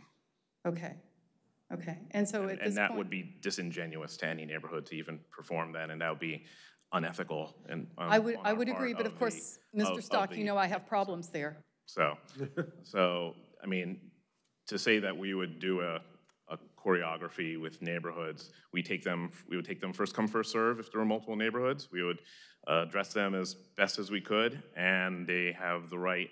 The current NPO rules have not changed. There are some changes that are possibly forthcoming, but they are not. They're more of elaborating on the process and reemphasizing that they have to be a city-initiated rezoning, especially if you're looking to do a downzoning, because that's new state rule. But otherwise, that hasn't even come before the Planning Commission yet. Yeah, it has. Well, they have, but we sent it back, and there. Oh, okay, so yeah, there's that didn't get adopted. Yeah, and it went to JCCPC a couple months ago and such. All right, very good. And Mr. Stock, I assume with the required pre-submittal meeting that those meetings happen as the requests come in. Absolutely. So yeah. you stack those up, which hopefully would address Ms. Pless's concern that as those meetings happen, neighborhoods request the meeting happens. Sure. Those are the neighborhoods that are in line for the application process or moving through the process of exploring an MPO. Sure, and I can imagine if we got a bunch of applications at the same time and we're looking to schedule, maybe based upon availability, one happens before the other, but it wouldn't be substantially before the other. But that's just a supposition about that. Commissioner Miller? It may clarify by asking this question. We currently require pre-submittal conferences on a whole bunch of things, right. Including not all rezonings, but very nearly all of them. Yep. And do they also have an age-out provision? They do. Actually, we are adding the age-out provision to apply to all pre-submittal conferences. Right now, they're currently, I can't remember if they apply to zonings, but they apply to certain other applications that after 6 months, then you do need to come back and have another conference. Right, right. Okay. So yeah, I get it. And we're also actually adding a pre-submittal conference, which wasn't required before, for text amendments, because we got a privately initiated one that was kind of dropped on our lap, and we're like, has anybody spoken to these folks? And so it kind of is like a minor process improvement of realizing that sometimes there's privately initiated ones, and most people will contact us ahead of time to discuss any potential issues, but in this case they didn't, so we're adding that in. And if I may, Mr. Chairman, I'll observe that the pre-submittal conference, I think, is a great thing, and a great deal of false starting and wasted work is saved by a pre-submittal conference. And quite frankly, I think it's great to have on those, even in those few cases where ordinary people can initiate the process, they need to be sitting down and developing relationships with people in the planning staff. It's good for them. It's also good for the planning staff. Yeah. It's an educational opportunity too. I mean, as we've discussed, the zoning issues are not always easy to understand, or the processes are not always right in front of you, and it's an opportunity to walk people through the process. Great. Commissioner Al-Turk? Thank you, Chair. I want to follow up on Commissioner Miller's question about, on page 2, 323C, about the neighborhood meeting mailed notice. So right now, if I heard you correctly, there was a registry, and now there isn't one, or? It's out of date. It hasn't been updated. And so I guess with the commentary being it's recommended that a notice be sent, does that just mean if it's in the registry but it's not, the address is not out of date or something, you'll send it? Or, because I do think that's an important way for neighborhood associations to be involved. And so I guess I'm curious, what, with the fact that the registry is out of date, but your soft recommendation to do it, I mean, it's not like a requirement to do it anymore, right? Correct, but you'll find 99,999 times out of 100,000 that they're going to do that. Applicants are going to do that because of just the zoning cases you saw tonight. It's in their best interest to meet with the neighbors and the neighborhood associations that are near there. And it becomes quite apparent when they haven't done that, and you've usually sent them back for additional discussions and such. So we do have as Sarah was whispering into my ear, she reminded me that the public notice service is also functions as a registry, but it's a self-registry, and it's an opportunity for people to keep updating for themselves contact information individually or for neighborhoods. Sarah Young, let me just tag on to that and say that when we opened the new planning notification service, we sent notice of that and an opportunity to sign up to all of our registered neighborhood groups that were registered with us previously. We have way more entities signed up with the new service than we ever did with the old registry. In terms of coverage, the idea was expanding coverage and opportunities to lots of folks beyond the traditional neighborhood registry. And so we have definitely seen that we have a broader audience now. Okay, thank you. And can you again explain the table in 3.25A? So when you say published, that just means, what is mailed and published? What are the differences? Published is the advertisement in the newspaper. Okay, and then mailed is either an actual mailing. And so currently, what it looks like is that for something like this, a text amendment, we all get mailings, or? No, you don't. Okay. No, you don't. In the table, there's no, and that's the issue of clarifying it. When we changed the prior process of the registry, considered the email as a mailed notice. Okay. And the tables, this table talks about the actual hard copy mailed notice, and there's, as you see, the lines that we're striking out already have lines that are already struck out there because there wasn't a mailed notice requirement. There's no distance. So we're just clarifying it. Currently, it's just a confusing way of saying there's no mailed notice. We're trying to make it less confusing and just clarifying the current process. Okay. So in this column, in this table, that column means mail, like an actual. It'll be actually mailed. Correct. Okay. All right. Thank you. Commissioners, I'm stunned. There was no one else raising their hand. Any other additional questions or comments at this point? I'm seeing none, so it'd be appropriate to make a motion for approval. Mr. Chairman, I move that we send the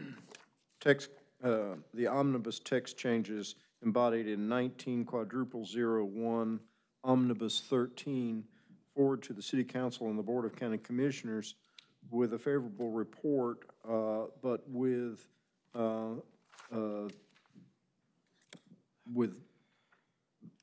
proviso that we ask the staff and the elected officials to look at our several comments as they may have been recorded by the staff. We have a second. Seconded by Commissioner Al Turk. Roll call vote, please. Commissioner Williams? Yes.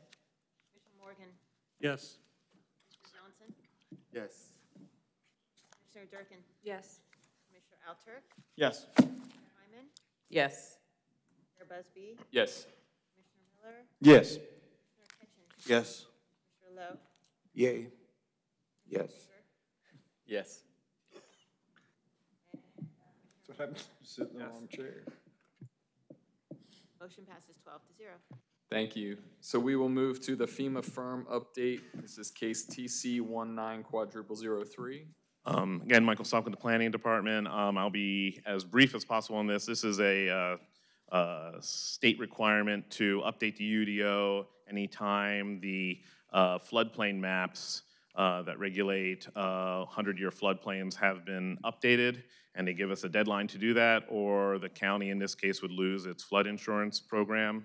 The attached map shows the 8 panels that have been updated.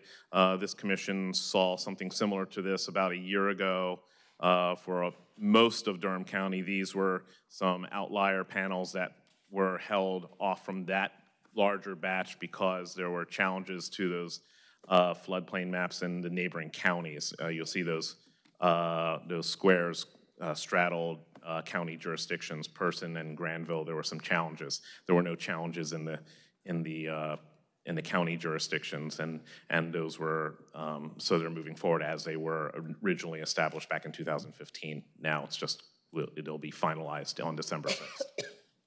Great, thank you.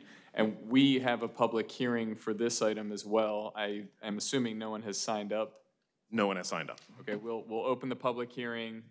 No one has signed up. No one is asking to speak. We'll close the public hearing. Commissioners? I have no problems with this. If any of you don't, I'd be open to a motion for approval. I move that we send case TC1900003 forward to the City Council with a favorable recommendation. Second. Moved by Commissioner Baker, seconded by Vice Chair Hyman. And all those in favor, please say aye. Aye. Any opposed? The ayes have it. At this point, thank you, Mr. Stock. We have one final item on the agenda. This is the annual election of the chair and the vice chair. And so I will turn this over to Ms. Smith, who will handle this part of the meeting. So before we move on to the election, I just wanted to make a comment for the commissioners, but also for the listening audience at home if they haven't turned their TV off yet, that the staff is available before every planning commission meeting between the hours of 4 and 5 p.m. to answer questions about the cases on that evening's agenda. Only those cases. We're not available to answer general zoning and planning questions, just questions about the cases on the agenda. The commissioners, you're welcome to come early too if you have questions. It's not just for the public, it's for the commission as well. So I wanted to make sure that we got that out there. So we can move on to the election now. What we normally do is take a nomination, and we'll see if we get one or more or whatever. But we'll start with nominations for the chairperson for next term. And I will note, I've been a city appointee as the chair, and so it is time to switch to. Don't necessarily have to, but you can't serve more than 2 years consecutive. Previously, if you recall, Ms. Hyman served 1 year. Normally, our chairs have served 2 years before they rotate around, but I just wanted to throw that out there that it's a 2-year maximum. So. Okay. I'd like to nominate Vice Chair Hyman for the chair position. I'll second that, if you need a second. Okay. Are there any other nominations for chair? Okay, and can we get a, you can do a show of hands vote. All those in favor of Elaine Hyman as chair for the next term, please raise your hand. Okay, you got that? Okay. And then we'll take nominations for vice chair. I would like to nominate I'd like to nominate Brian Busby as vice chair. All right, Mr. Miller, second that nomination. Do we have any other nominations for vice chair at this time? Okay, you can, everyone that would like to vote in favor of that nomination, please raise your right hand. No, wait. Or a hand, any hand. Okay, Jamie, you got that? Okay. All right, so then the election is concluded, and the chair beginning next month for the next term would be Commissioner Hyman, and the vice chair will be Commissioner Busby. We appreciate you taking the time to take care of that business tonight. I promise to ensure that everyone is out before midnight. Oh, we're going to hold you to that. What do we have? What's the agenda on? So I'll have to email you. I've been in class all day today, and before that I was getting ready to be in class all day today. So I will email you something Monday. I'll have to look. I know that I have a couple of things that I know will be on the agenda. I know that the case that you heard before on Olive Branch Road, that's on the agenda for next month. And we had another case, but I think that was actually removed from the agenda today because it's not ready. But then we may have another case that's ready by the time I get back to the office Monday. So for now, I know Olive Branch is coming back. So. I've heard rave reviews. We only had a handful of citizens here for the presentation on stormwater, but just rave reviews about that. So that's good. Work those in. We are. We actually, your next one is going to be, Mr. Eves left. Ryan Eves with the County Engineering Office was here for the Omnibus presentation. He's going to be coming soon to a commissioners meeting near you to do a presentation on soil and erosion control. On stormwater. S&E. Great. And just a reminder. Sedimentation and erosion control. I'm sorry, it's late, yes. I And- apologize. And a reminder, we moved our meeting, so the meeting next month is on October 15th. Right, so that was my last thing to remind you, don't show up on the second Tuesday. It's gonna be the, technically the third Tuesday. No problem. It's the 15th. We have And several the Tuesdays in October. 15th is Commissioner Miller's birthday. Oh, so So are I you will be bringing bringing cupcakes? Okay, great. But I'm not going to ask you what kind to get. You'll just get what I bring. Okay. It's Well, like we will most see you meetings. on the 15th. If you have any questions for us in the near term, email us. Thank you. Thank you, meeting adjourned. Thank you.